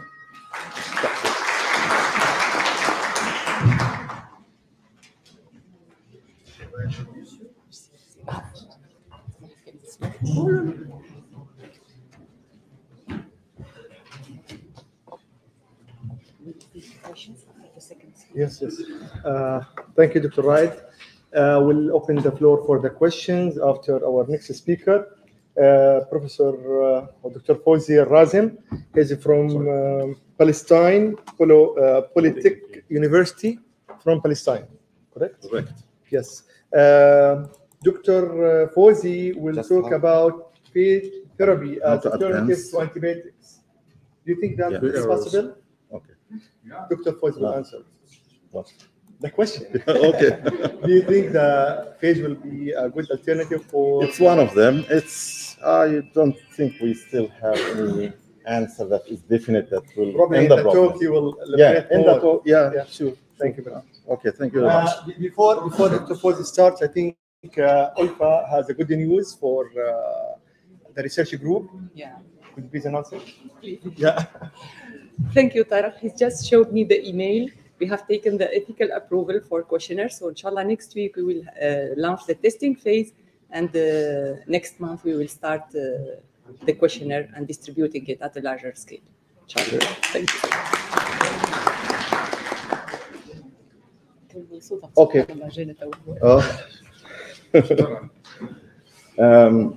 I would like to start with thanking everyone here, Dr. Ulfa, Ziad, I don't know whether he's here or not, and the rest of the organizers. Actually, this is my second time in Pasteur Institute. I've been here some 4 years ago. 2019. 19. Yeah, okay, 3 years ago. And it's nice. It's actually Tunisia is my second home, just like any other Arab country. So thank you very much.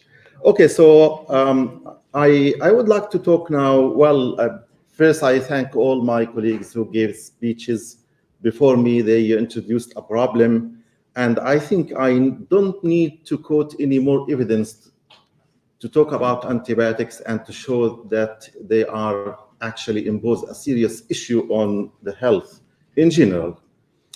Antibiotics or antibiotic resistance is not really a new issue. It's rather, I think it's decades now, and it's always an old and a new problem. And I don't want to say that we are losing the battle against stopping this issue of antibiotic resistance. I quoted this from the World Health Organization. And again, there is a problem. I here have highlighted some of the bugs, actually, like pneumonia, salmonella, and others. And well, we've seen that it's an issue with most common diseases that we experience and face and be exposed to in it's not only in the Arab world, but actually in the whole world. I will today here. I'm here to actually talk about. I'm not going to talk about antibiotic resistance. Rather, I'm going to talk about some of the solutions that could be used. This is from the National Academy of Medicine, and to treat the diseases that suffer or hit by antibiotic resistance. You can see bacteriophage actually is one of them. There's many suggestions in this regard. So bacteriophage is one. Also some other methods, bacteriocin, predatory bacteria. These are the specific ones, actually, the recent specific ones.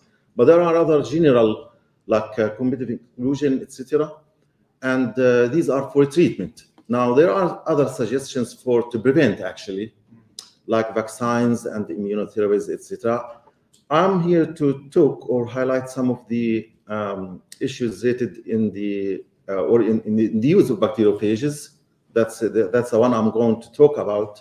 I'll give just general information about it and also show some of the work that we have done, mostly at the Palestine Botanical University. I also did some work in Seoul, Konkuk University, with some of my collaborators, and also with Europe. And actually, we were, as you will see, it's a big issue. It's not really an easy issue. Particularly, it's not in the isolating of bacteriophages, but rather in actually the clinical trials and having to get the use of these bacteriophage licensed or approved for the use in humans.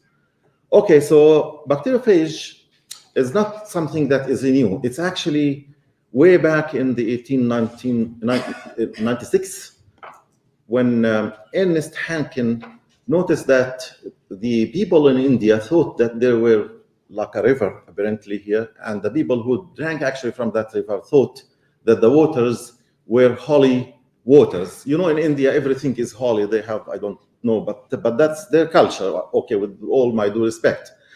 But they told him that we noticed that actually people who are affected by cholera and some other kind of diseases, common diseases, can actually get cured if they drink it from this water. He referred to, but he wasn't the one actually who first said, okay, these are viruses and these are bacteriophages.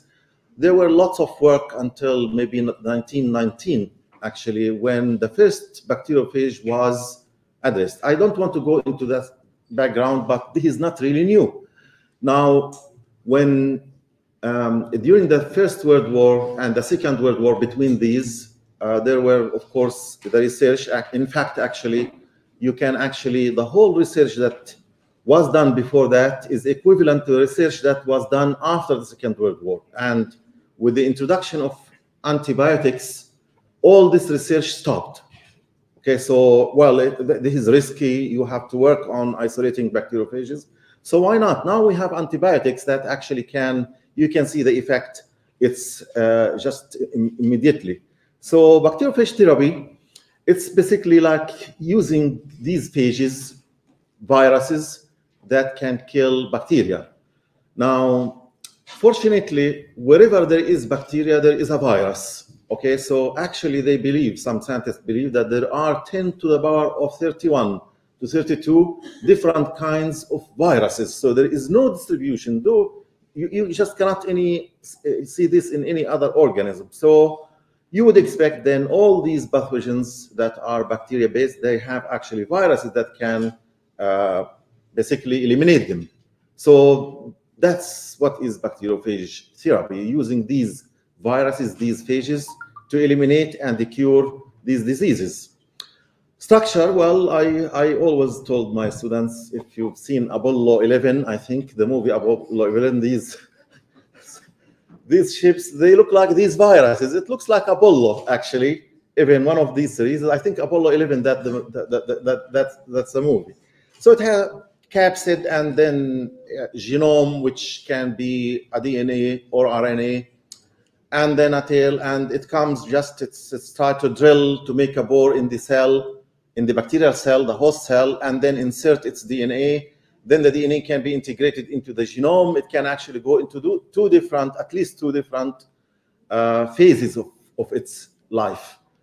Lytic or lysogenic, I don't want to go into that detail, but just to keep it track on time. So in Palestine, we have isolated actually over half a dozen of these viruses, and some of them are for important, well, since the first talk, actually, we've been hearing about the problems with the Klebsiella pneumonia, Pseudomonas aeruginosa. I know some people pronounce it aeruginosa, something like this, Salmonella, etc. Even avian pathogenic E. coli, and avian pathogenic E. coli, and some other. And we published, again, over half a dozen. So the basics of phage therapy is when you isolate, I will talk about the advantage. They are quite specific. Actually, all phages that were isolated were specific for their host, which is good in one way and bad in some other ways. but they actually target the virus. They can multiply, so I don't need to give doses. And they infect the cell and they took over its genome. They can, well, they can go either in lytic, this depends on the viruses, and eventually you actually get rid of these pathogens. So here, for example, this is a Pseudomonas aeruginosa phages. It's bladed, seeded on the blade, and when you pipe it 7 microliters, it actually contains a small amount. You can see that the first day they make this zone, which is a plaque. It's a clear zone, so they kill all the bacteria. If you leave it more hours, then it starts to grow until it actually kills all. It will clear the whole plate. So that's something very good. So it can actually multiply by itself, which is an advantage. The same with the Klebsiella. These are images from 2 different phages that we've actually isolated in the university. Now, well, whenever there is a virus, you have to determine a few things, actually, before you can take it to a next step. One of them is the host range. You need to see if they are specific or not. Here, we have the aeruginosa. It doesn't touch E. coli, pathogenic E. coli, nor it do for the Klebsiella pneumonia or the other. So it's fairly specific. I don't want, well, it depends how you look at the whole issue, whether this is actually an advantage or a disadvantage. I don't want to go into that, but it's specific. And sometimes when it comes to medicine, specificity is quite important. So that's actually something that is important. And some other characteristics that we need to determine is, for example, experiments like the double layer test, which is needed to actually tell something about how it grows, how it multiplies. This is one step, so it looks like a step, actually. It's a triphasic event. You see that you infect, it takes time, something like 20, 24, then 25 start to rise. So it's like a step. That's the first one, is the latent period. And then it goes kind of a linear before it starts to plateau or levels off. Microbiologists see the same thing in bacteria, but bacteria have actually another phase, which is the decline or the death phase. So this one, no, they just start to multiply. As long as there is a host, they multiply. And even if there is no host, usually they don't actually die.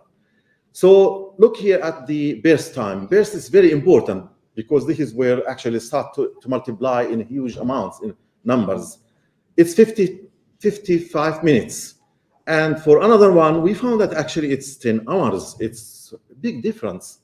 So we thought about making a cocktail actually for burn wound infections, because unfortunately I just cannot take it to clinical trials because that's, until now, it's not really clear. It's not approved. I will show you where actually clinical trials were approved by the FDA and other countries. But, well, you have still some room to play with, like, for example, working with animal systems, etc. Having a cocktail of phages that target common pathogens, like all the ones I've seen in today's lectures were actually very common in the burn wound infections. So we thought, okay, making a semi-liquid paste that can be used externally in these wounds, and you have something that actually having its burst time very short, fairly short, and one in hours. And that means that you actually a continuous dose of different viruses to eliminate the infection. Genome, well, mostly they are small, actually. They are small, around 20 kb, 20, 25. We also determined whether the genome type, for example, whether they are DNAs or RNAs. Mostly actually were very resistant to RNAs. That's an indication of having a DNA virus. There are some actually RNA viruses, but mostly DNA, like the T series, T2, T4, etc. All are DNA viruses. Proteins, they don't appear to have many proteins, maybe many molecules, but actually coming from a limited number of genes actually that encode these capsid proteins. I would say they are less than 10. It's very difficult on an SDS page to determine exactly how many, because sometimes you cannot see them. And I want to tell you something. It's not really fun to isolate virus genome, nor do virus proteins. You have to collect a huge amount to have something that you can barely see, okay?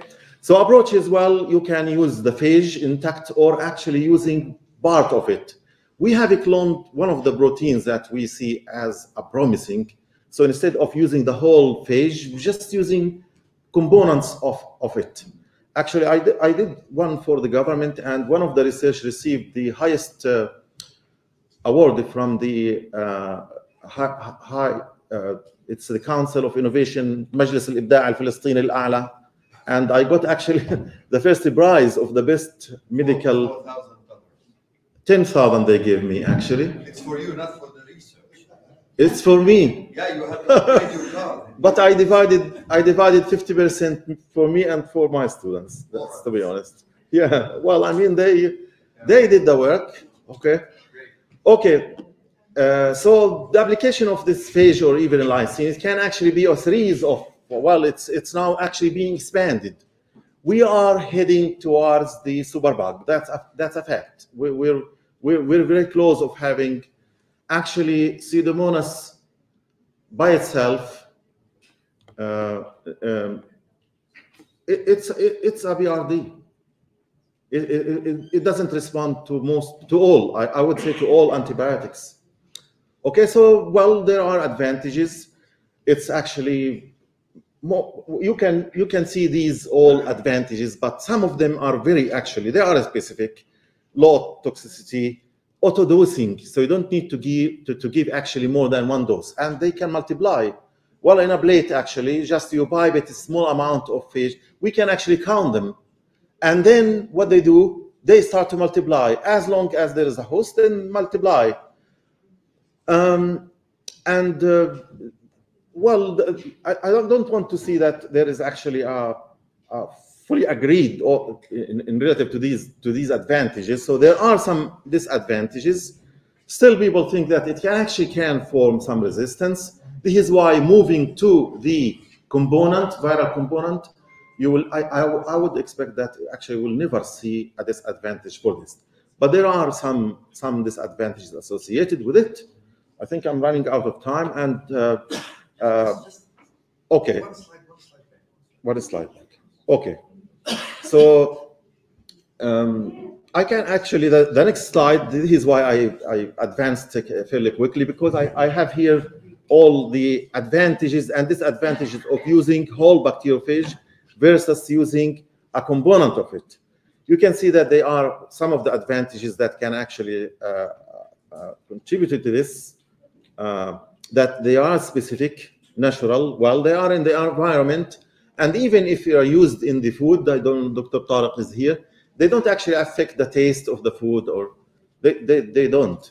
And they are, I would say that they are fairly cheap to isolate. It's not like antibiotics. They take time and the resources. So you need time and resources, and you are always in a race with the bug itself, because they kind of modify their mechanism to neutralize these antibiotics. So that's something need to be mentioned, I guess. How much I have? Okay, and still there FDA, as we'll see, there is still not really sure if we can actually. Well, there is a concern. There is a concern. I will come to it. So clinical trials. Well, I actually managed to get the clinical trials that we have. Again, the FDA is the major, I don't want to say barrier, or they actually promote the use of bacteriophages, but they are very careful. Well, whether to use single or cocktail, etc. I'm actually developing a cocktail in a paste, so to be used externally. And we will see what's going to happen later. But you can see that actually there are in many places in different countries, And if you look at the last one, it's actually started in February 2021.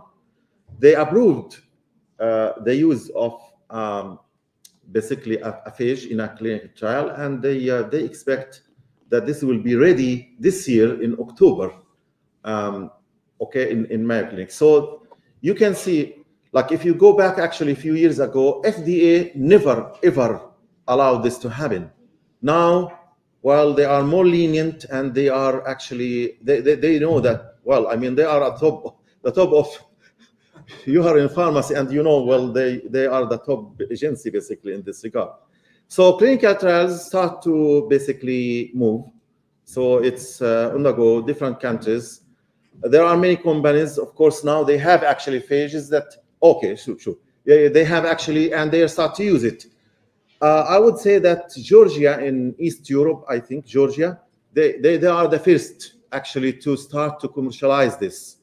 Others in UK, even now in the USA and different countries. Well, to finish up, it's a long way.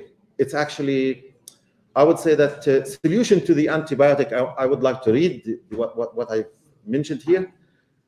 Solutions to the antibiotic resistance problem are multifaceted and include reducing the use of antibiotics. And I think you hear the talks in the morning. But there is no one single alternative solution to replace the use of antibiotics, because a variety of specific and general methods are needed to basically both prevent and treat disease. So it's a long way, and it's one of the ways suggested. That's for the future. I think we will start to see from here maybe to 10 years to come that there is a decrease in the use and dependence on antibiotics, but on the other hand, there is actually an increase in the use of antibiotics.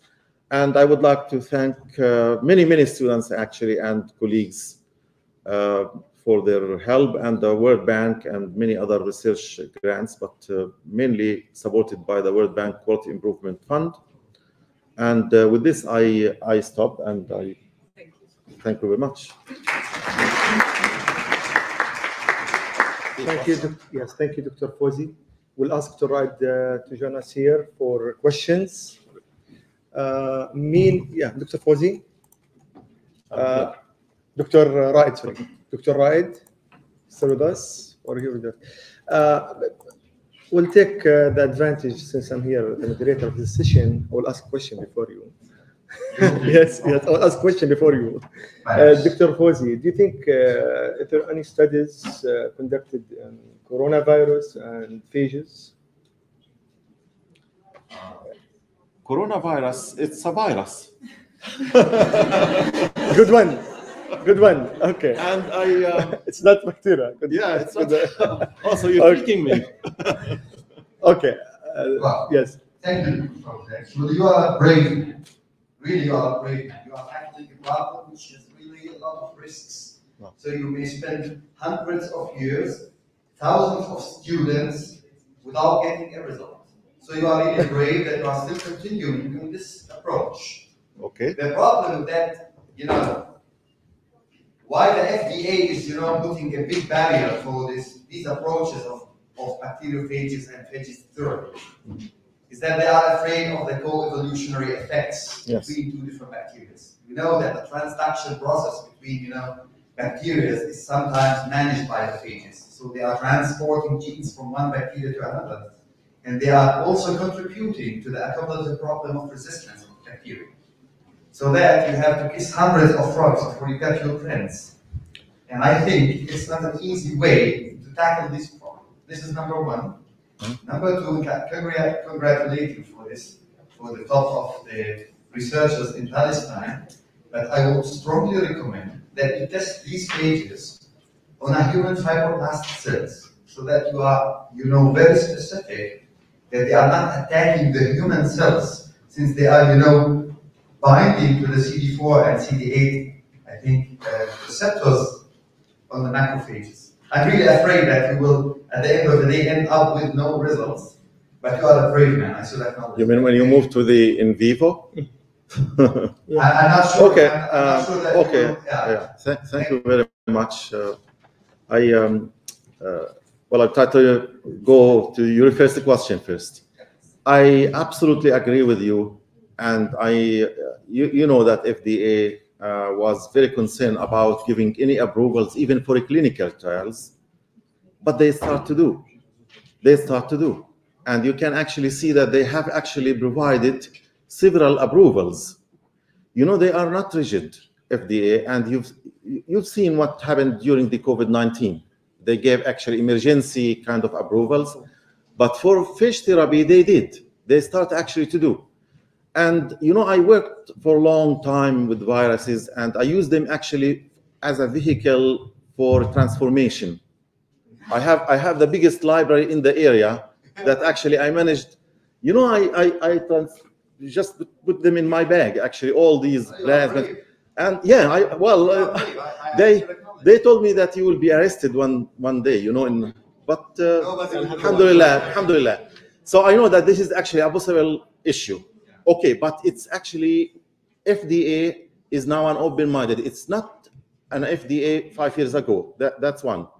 And for the second question, we actually tried, and we looked at some of the phages that are, I would say, agriculturally important, like Salmonella, avian E. coli, and we actually tried to use it on in poultry, and I have now a farm where they provided some, and we are kind of in a process to initiate, to infect these poultry chicken with Salmonella, and just use it to treat them and see what happens. So this is actually it's a kind of in a process, or it's in the final stages of the design to start this, and well, we'll see what's going to happen.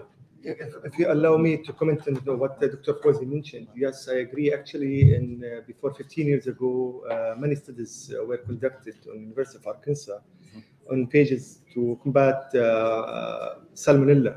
They give the viruses to... It's commercially available now. And actually, one of my students is working currently on phages to eliminate pathogenic microorganisms on vegetables. Many studies were conducted also in food applications, actually, to control and eliminate E. coli, Salmonella, Campylobacter on carcasses, either like animal or poultry. We'll go to next question, Dr. Rodia. Thank you so much. It was a very nice presentation. And like other, we're almost facing this problem with the antibiotics and the natural border, the problem of standardization. When you're thinking it's already approved, I don't think it will be a long journey to be approved. But you know, the standardization of such type of treatments, I think it will be so difficult.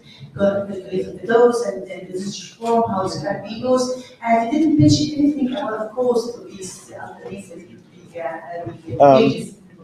Okay, I think generally speaking, it will be way easier than working with antibiotics. And even for the dosing, it's actually a single dose, and you just forget it because they multiply. They multiply. In relative to cost, it's very cheap. Actually, well, for me, the first 12 years ago, I isolated the first phage, and it was costly. The second one, and now I can actually isolate it in compared to antibiotic or working with antibiotics, and it's way cheap. It's not actually. In fact, there are some people say that, well, there is a pressure actually on the FDA. I don't want to go into these issues, but because the pharmaceutical companies, it's not actually of their interest to use phages. But I think it's easier than working with antibiotics. I think for efficient to try the most difficult things like microbiome resistance or cellular resistance, other than Salmonella and other things. Yeah, they're starting with the most difficult one because they are the urgent issues and the threats and serious threats. No one asked me about the source of these phages. I collected these actually from the hospital waste and sewage system because you find all bacteria in the city there. So it's actually, I can tell you that you can find a phage for every single pathogen. So we originally actually, well, I mean, bacteria is there. Like imagine in a city where they dump everything in the city. So you would find all the cocktail of bacteria or pathogens in the sewage. So this is from where actually we collected the viruses. Last question. Yes, please. Thank you for this nice talk. My question is, you talked about the specificity. How specific you are? There is no potential interference with normal flora? We actually tested, normally we test on not less than 10 different strains, and not even closely related strains. And we found them to be very specific in this regard. But sometimes for the cousin strains, they can actually eliminate. Like in E. coli, we found E. coli, Escherichia E. coli, they can actually, we have isolates and strains, many, we got it from different hospitals. The same fish tended to eliminate all of them. But when you tested on Salmonella, for example, and or Bacillus cereus, or any other strains that we got at that time, actually were very specific. They just did not do anything. Dr. Ahmed suggested using human cells or something like this. We have actually some cells, but I never thought of using this. I would expect that, well, I mean, looking at the prokaryotic and eukaryotic, I think it will still be specific. I haven't actually done such work, but I expect they are very specific. Yes. Because, you know, biochemically, and if you look at the, it's a long issue, but biochemically, you would expect that actually they target a receptor that is very conserved in a single strain, bacteria. This is why they are specific. Okay, I have a second question. So regarding the fate of these bacteria, if you use them, because one of your slides said, yeah, you are correct. Actually, this is the same, one of the concerns of the FDA. What's going to happen with all of these phages once, well, I mean, we are exposed. I mean, I would expect there is maybe thousands of different phages in our body here, in everyone's bodies. So they are from the environment. They are actually natural from the environment. And they tend to keep just dormant. What next? Well, I mean, if they don't touch my cells, I don't care if they stay in my body. I mean, well, that's the way, but we cannot tell actually what's the fate. Yes, I think more studies actually are needed to get the approval, to use phages as a way to control pathogenic microorganisms in human. Thank you, Dr. Fawzi. Thank you for the audience. Now, our next speaker, Dr. Yunus, but actually he couldn't make it and come. So we'll move to our next speaker will be Dr. Maha Nasser. Dr. Maha Nasser, it's active member in AGYA. She's a professor at Ain Shams University in Egypt. Dr. Fawzi talked about phages. So now Dr. Maha will talk about nanotechnology. We'll see if this is a promising technology. The answer, yes. We'll see now. The floor is yours.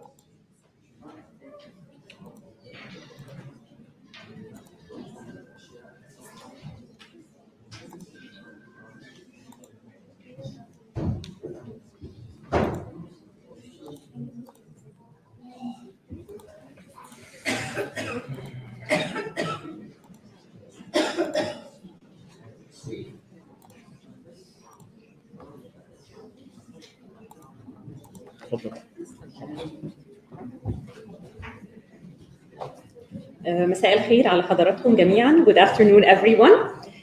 My name is Dr. Maha Nasr. I'm professor of pharmaceutics and industrial pharmacy at the Faculty of Pharmacy in Shams University in Egypt. I'm very delighted by the kind invitation of Institut Pasteur. It's my first time here in Tunisia and definitely not my last time.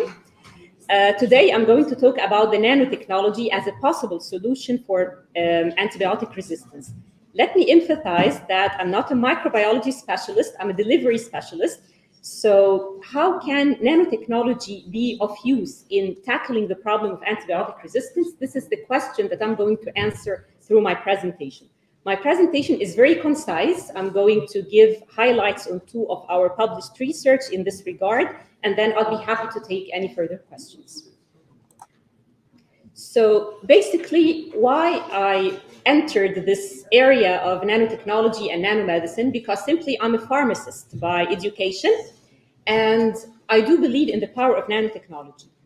In the area of the drugs and in the area of medicine, nanotechnology has very great potential to lower the side effects of the drugs, to reduce the treatment costs, and this is a very important aspect, to increase the patient compliance. For example, if you're going to tell the patient to take a drug every like 4 hours or 6 hours, with nanotechnology, you can give the drug once a week, for example.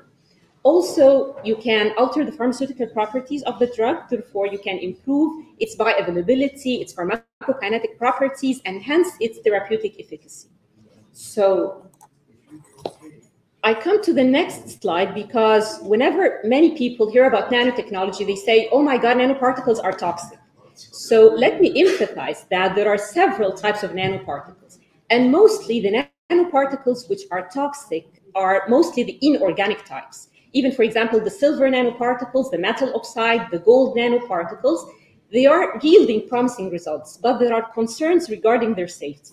That's why I'm really biased to the first type, which is the organic type, the vesicular type, especially the liposomes. Dr. Hamza al-Hadidi has mentioned some of the nanoparticles that I'm really working on.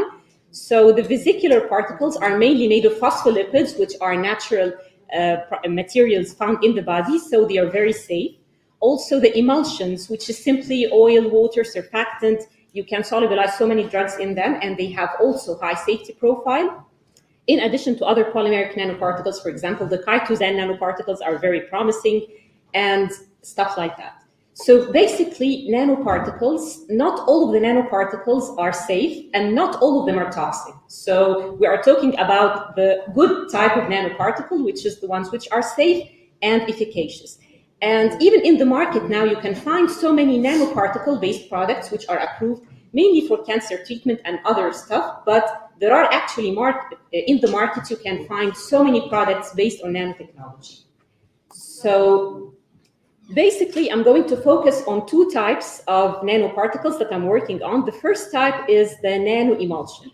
And let me emphasize that we are doing so many preliminary work in order to reach one optimized formulation. For example, we have to test so many compositions between oil, surfactant, and water in order to yield good nanoparticles. And then we characterize these nanoparticles and we test whether they can solubilize the drugs or not. So behind each optimized formulation, you can find so many years of hard work in order to yield just this formulation.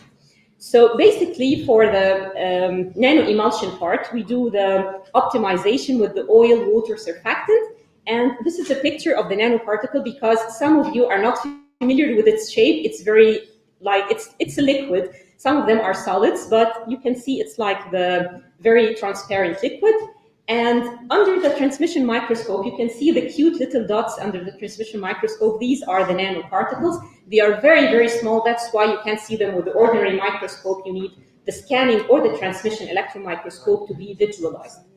The second type of nanoparticle, which is the liposomes, and of course, liposomes have so many derivatives. Some of them are elastic, some of them contain penetration enhancers, so you can find so many generations. So when we say liposomes, basically they are formed of phospholipids, which are natural components in the body, and they have a very nice feature is that the phospholipids, they tend, when they are placed in aqueous phase, they tend to form spherical vesicles. If you can see the coat of the spherical vesicles, it's lipidic in nature, phospholipids, so you can solubilize so many hydrophobic drugs inside them. Of course, we can categorize the drugs. Some of them are hydrophilic, some of them are hydrophobic. So the liposomes, it can carry both because the outer layer is lipidic and then the inner layer is aqueous. So you can actually load in this, it's not hollow, the aqueous core inside, it's actually aqueous. It has liquid in it, for example, buffer or water or whatever. So you can actually load hydrophilic drugs inside the core of the nano liposomes. And as you can see also the picture in that under the transmission electron microscope, you can evidently see the core and the coat structure of the liposomes. These two are my favorites, and now I'm going to show you the published research in the area of the antibiotic resistance related to these nanoparticles. So firstly, before I display the research, how can nanotechnology benefit the problem of antibiotic resistance? As we have encountered in the previous presentations, you can obviously see that you have problem in accessing the bacteria. Firstly, if, for example, the bacteria, you can't penetrate the bacterial wall or the bacterial membrane, then you can't get efficacy for the drug. So with the nanoparticles, you can actually help to penetrate this bacterial cell wall or the bacterial membrane. A second mechanism is that the microorganisms, they can develop the efflux pumps, which they expel the antibiotic outside. So you need to get it inside back, so some of the nanoparticles can actually inhibit these efflux pumps. Another mechanism is that the microorganisms, they can release enzymes which degrade the antibiotic. But if you are encapsulating the antibiotic inside the nanoparticle, then it can be stabilized against degradation by these enzymes. And finally, some of the microorganisms, they tend to form the biofilm that you have encountered in the previous lectures. So nanoparticles can actually penetrate this bacterial biofilm and overcome the bacteria, especially the ones which are residing at the end of the biofilm, and we will see that right now with the published research. So the first paper, in this paper, we have actually loaded 3 types of antibiotics. Of course, with the collaborative work with Dr. Mohammed Al-Hadidi, we are testing natural products. So what about the actual antibiotics? For example, the clindamycin, the linezolid, the doxycycline, for example. These are antibiotics which are actually, they are approved and in the market, but then suddenly they are as good as dead. They are not effective anymore against the strains. So what if we can use the nanoparticles to revive them from the dead? How can we use we can also make use now of the antibiotics, which are now not of use on the bacteria. Just you load them in the nanoparticles and then they become of use again.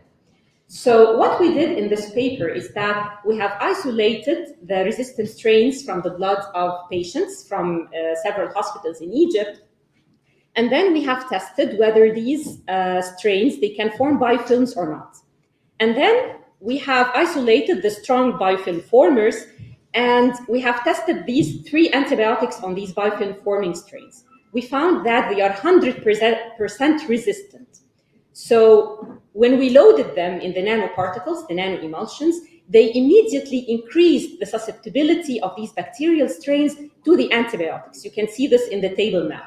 But then comes the next question. Okay, they are effective now against the bacteria, but what about the safety? So the first issue that we had to check is that we need to check the safety of these nanobiotics on normal cells. So as you can see, interestingly, we were very happy with this finding, is that the viability of the cells, when we tested the antibiotics not loaded in the nanoparticles, they were more toxic than the antibiotics which were loaded in the nanoparticles. So a very nice finding is that the nanoparticles, they can increase actually the safety of the antibiotics, not the reverse. And then secondly, what about the efficacy? So we tested the minimum biofilm inhibitory concentrations. So as you can see, the 4 strains that we have tested, they are strong biofilm formers. They are 100% resistant to the 3 antibiotics, but then when they are loaded in the nanobiotics, you can see that the sensitivity, the S% increased when we loaded the antibiotics inside the nanoparticles. So this shows us that the inclusion of the antibiotics in nanoparticles can increase the therapeutic safety without compromising, increase the therapeutic efficacy without compromising the safety. It even increased the safety of the antibiotics on normal cells. So we were really happy with the findings of the results. But then, because I'm a pharmacist, we said, okay, why don't we test how we can apply this to the dosing frequency on the patients. So in the next paper, I will come to the biofilm slide later. So in the next paper, we were testing something called the post-antibiotic effect.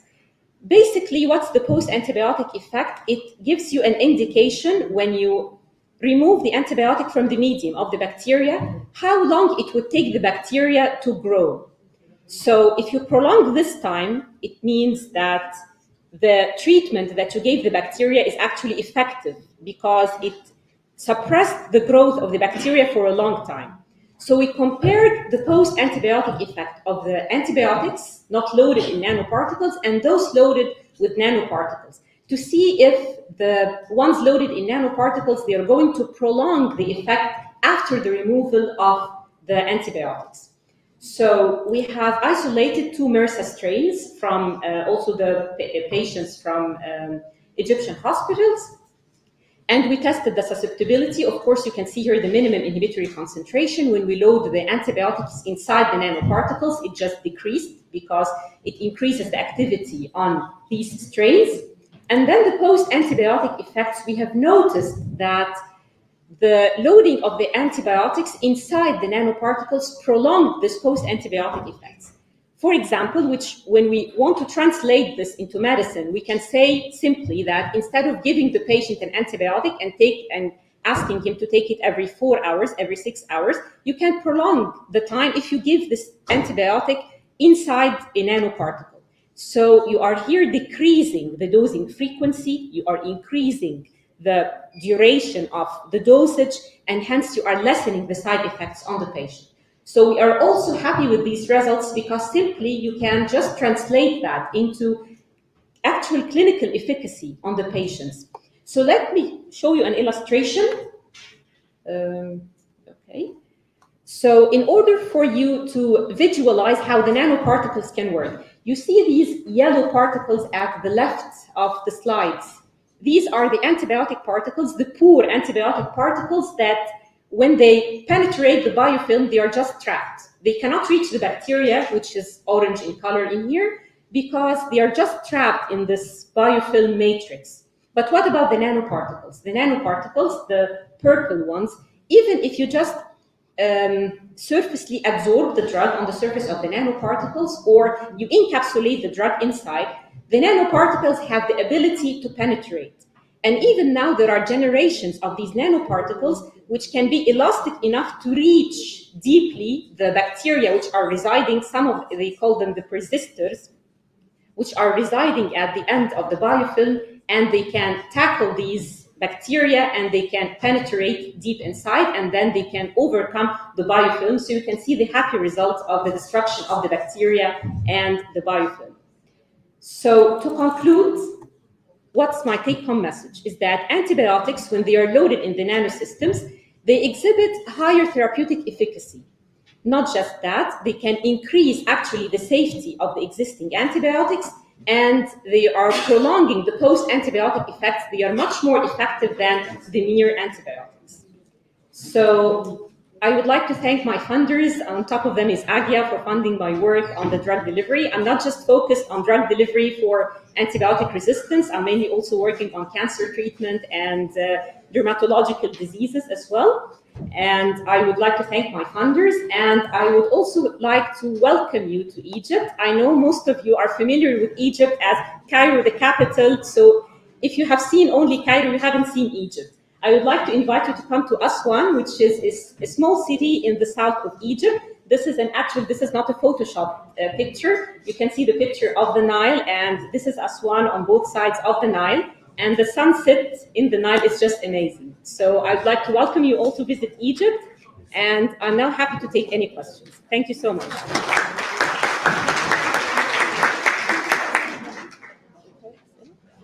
Thank you so much.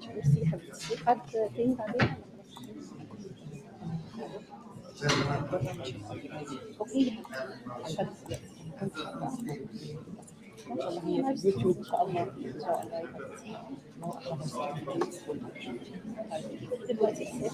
نجيكم بعدين before the last and the last. Okay. كل اثنين عم بيوضحوا حد بس حد بعرف اوكي انا مش أخوك من الأسئلة.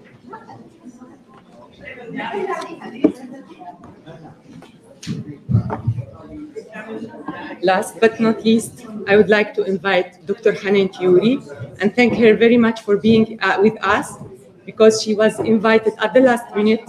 Sorry, please, could you hear me?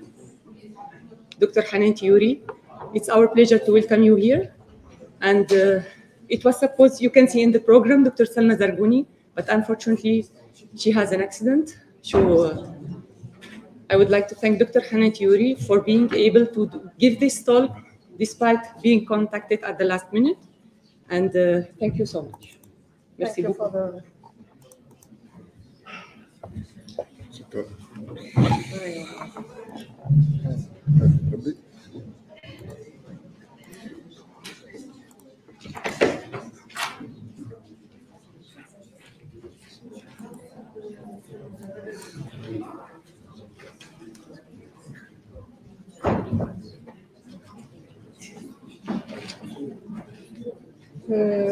Thank you, Dr. Massoud. I am sorry for our guest. I am going to speak in French because, as Dr. Massoud said, I have been invited very late. So I am going to, I translated the text of some slides and some titles for our English speaker guests. Okay. Donc, il m'a été demandé. Il m'a été demandé. Est-ce que vous m'entendez? You hear me? No.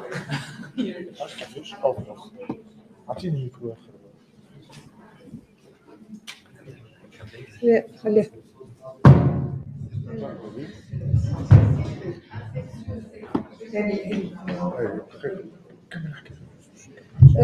Donc, il m'a été demandé de parler. Je crois qu'à la fin de cette matinée, vous avez compris qu'il y a un réel problème de résistance donc de nos bactéries, je dirais de nos microbes, parce qu'on parle de résistance antimicrobienne. Et donc, en Tunisie, c'est un réel problème. Et c'est la raison pour laquelle je suis là pour vous relater un petit peu le plan qui a été élaboré en Tunisie avec la participation. Il y a eu même des étudiants en médecine, en pharmacie, des vétérinaires. Donc, c'est la raison pour laquelle on parle d'une seule santé, de c'était multidisciplinaire. Et vous savez très bien que, de par le monde, on sait que l'OMS a classé ce programme de l'antibiorésistance parmi les 10 menaces mondiales de santé. Donc, c'est dire que c'est vraiment un très très gros problème. Alors, par rapport à ça, pourquoi cette antibiorésistance? Eh bien, vous savez que d'une part, il y a un mésusage des antibiotiques. Tout le monde prescrit des antibiotiques, à tort et à travers.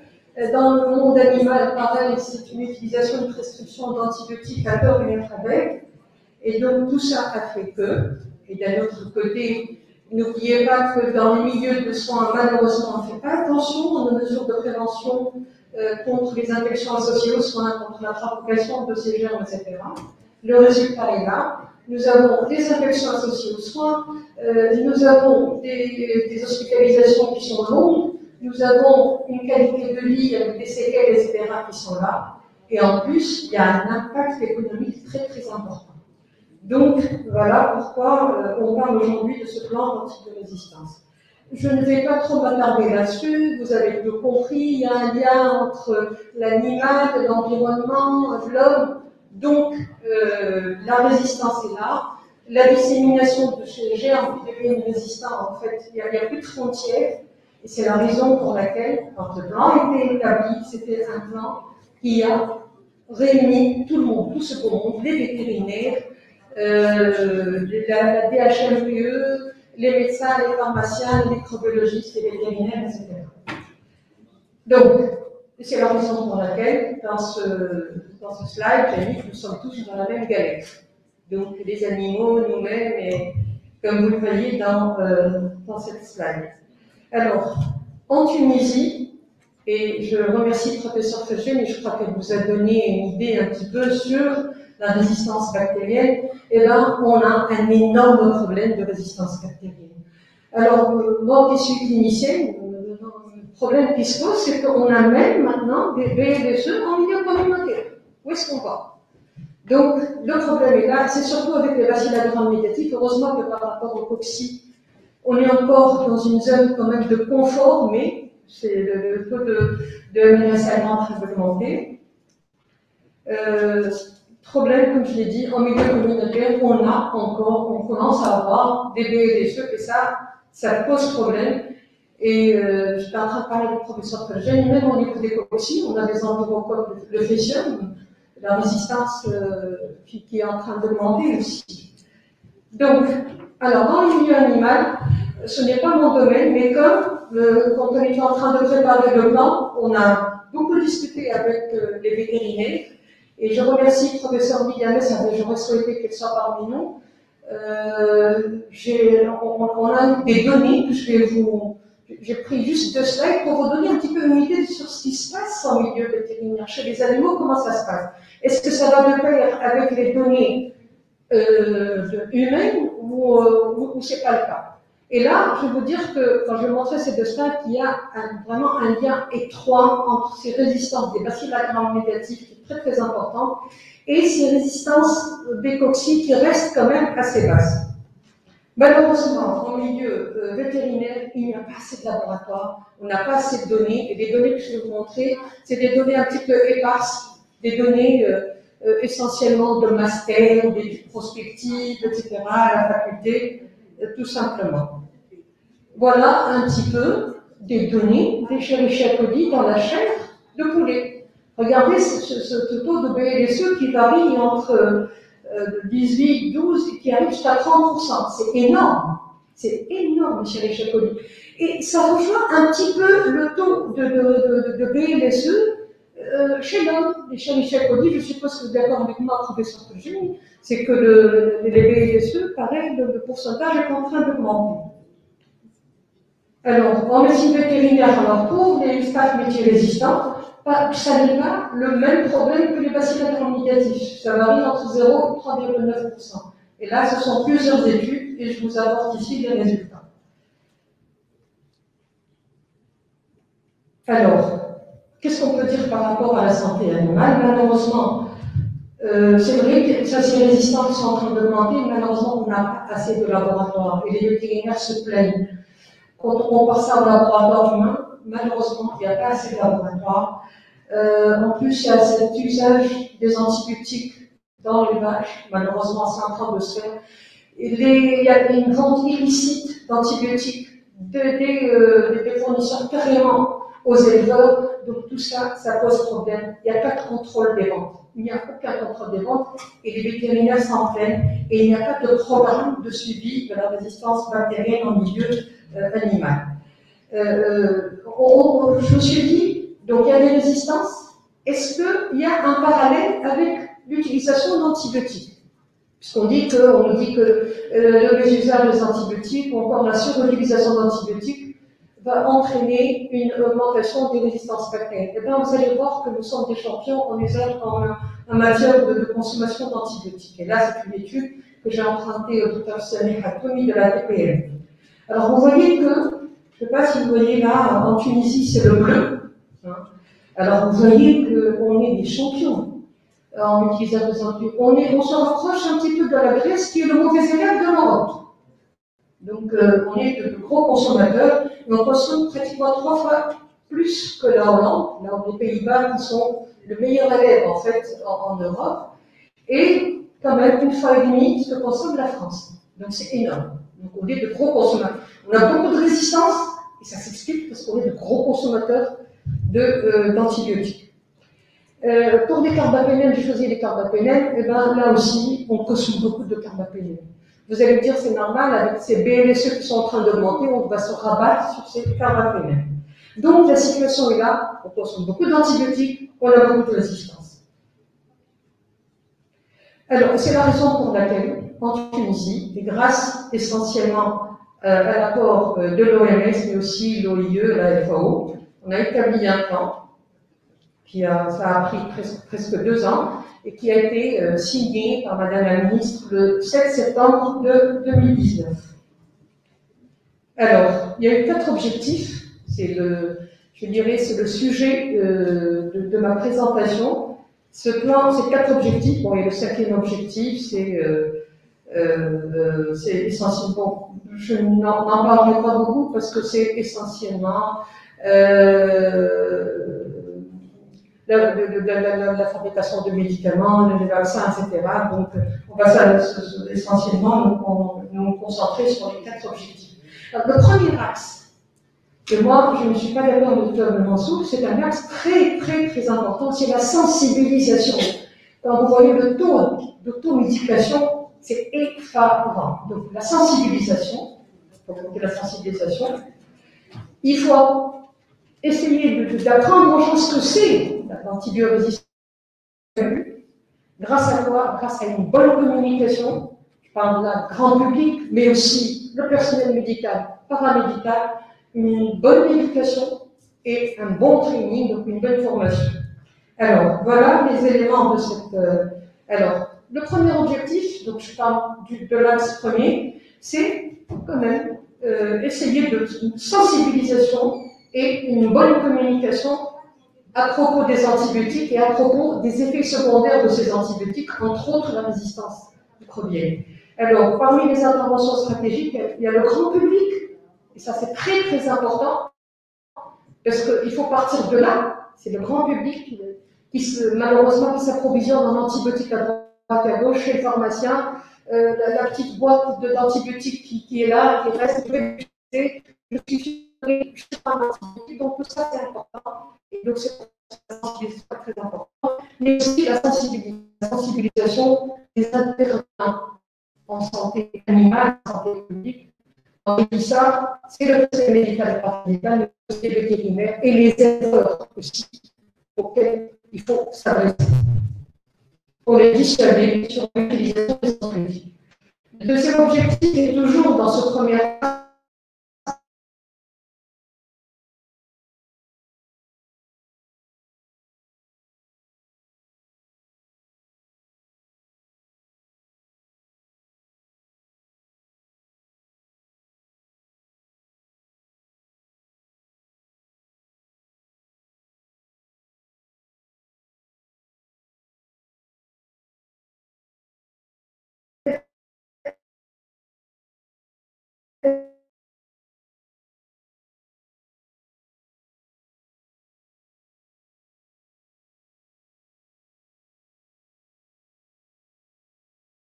on a même été ambitieux.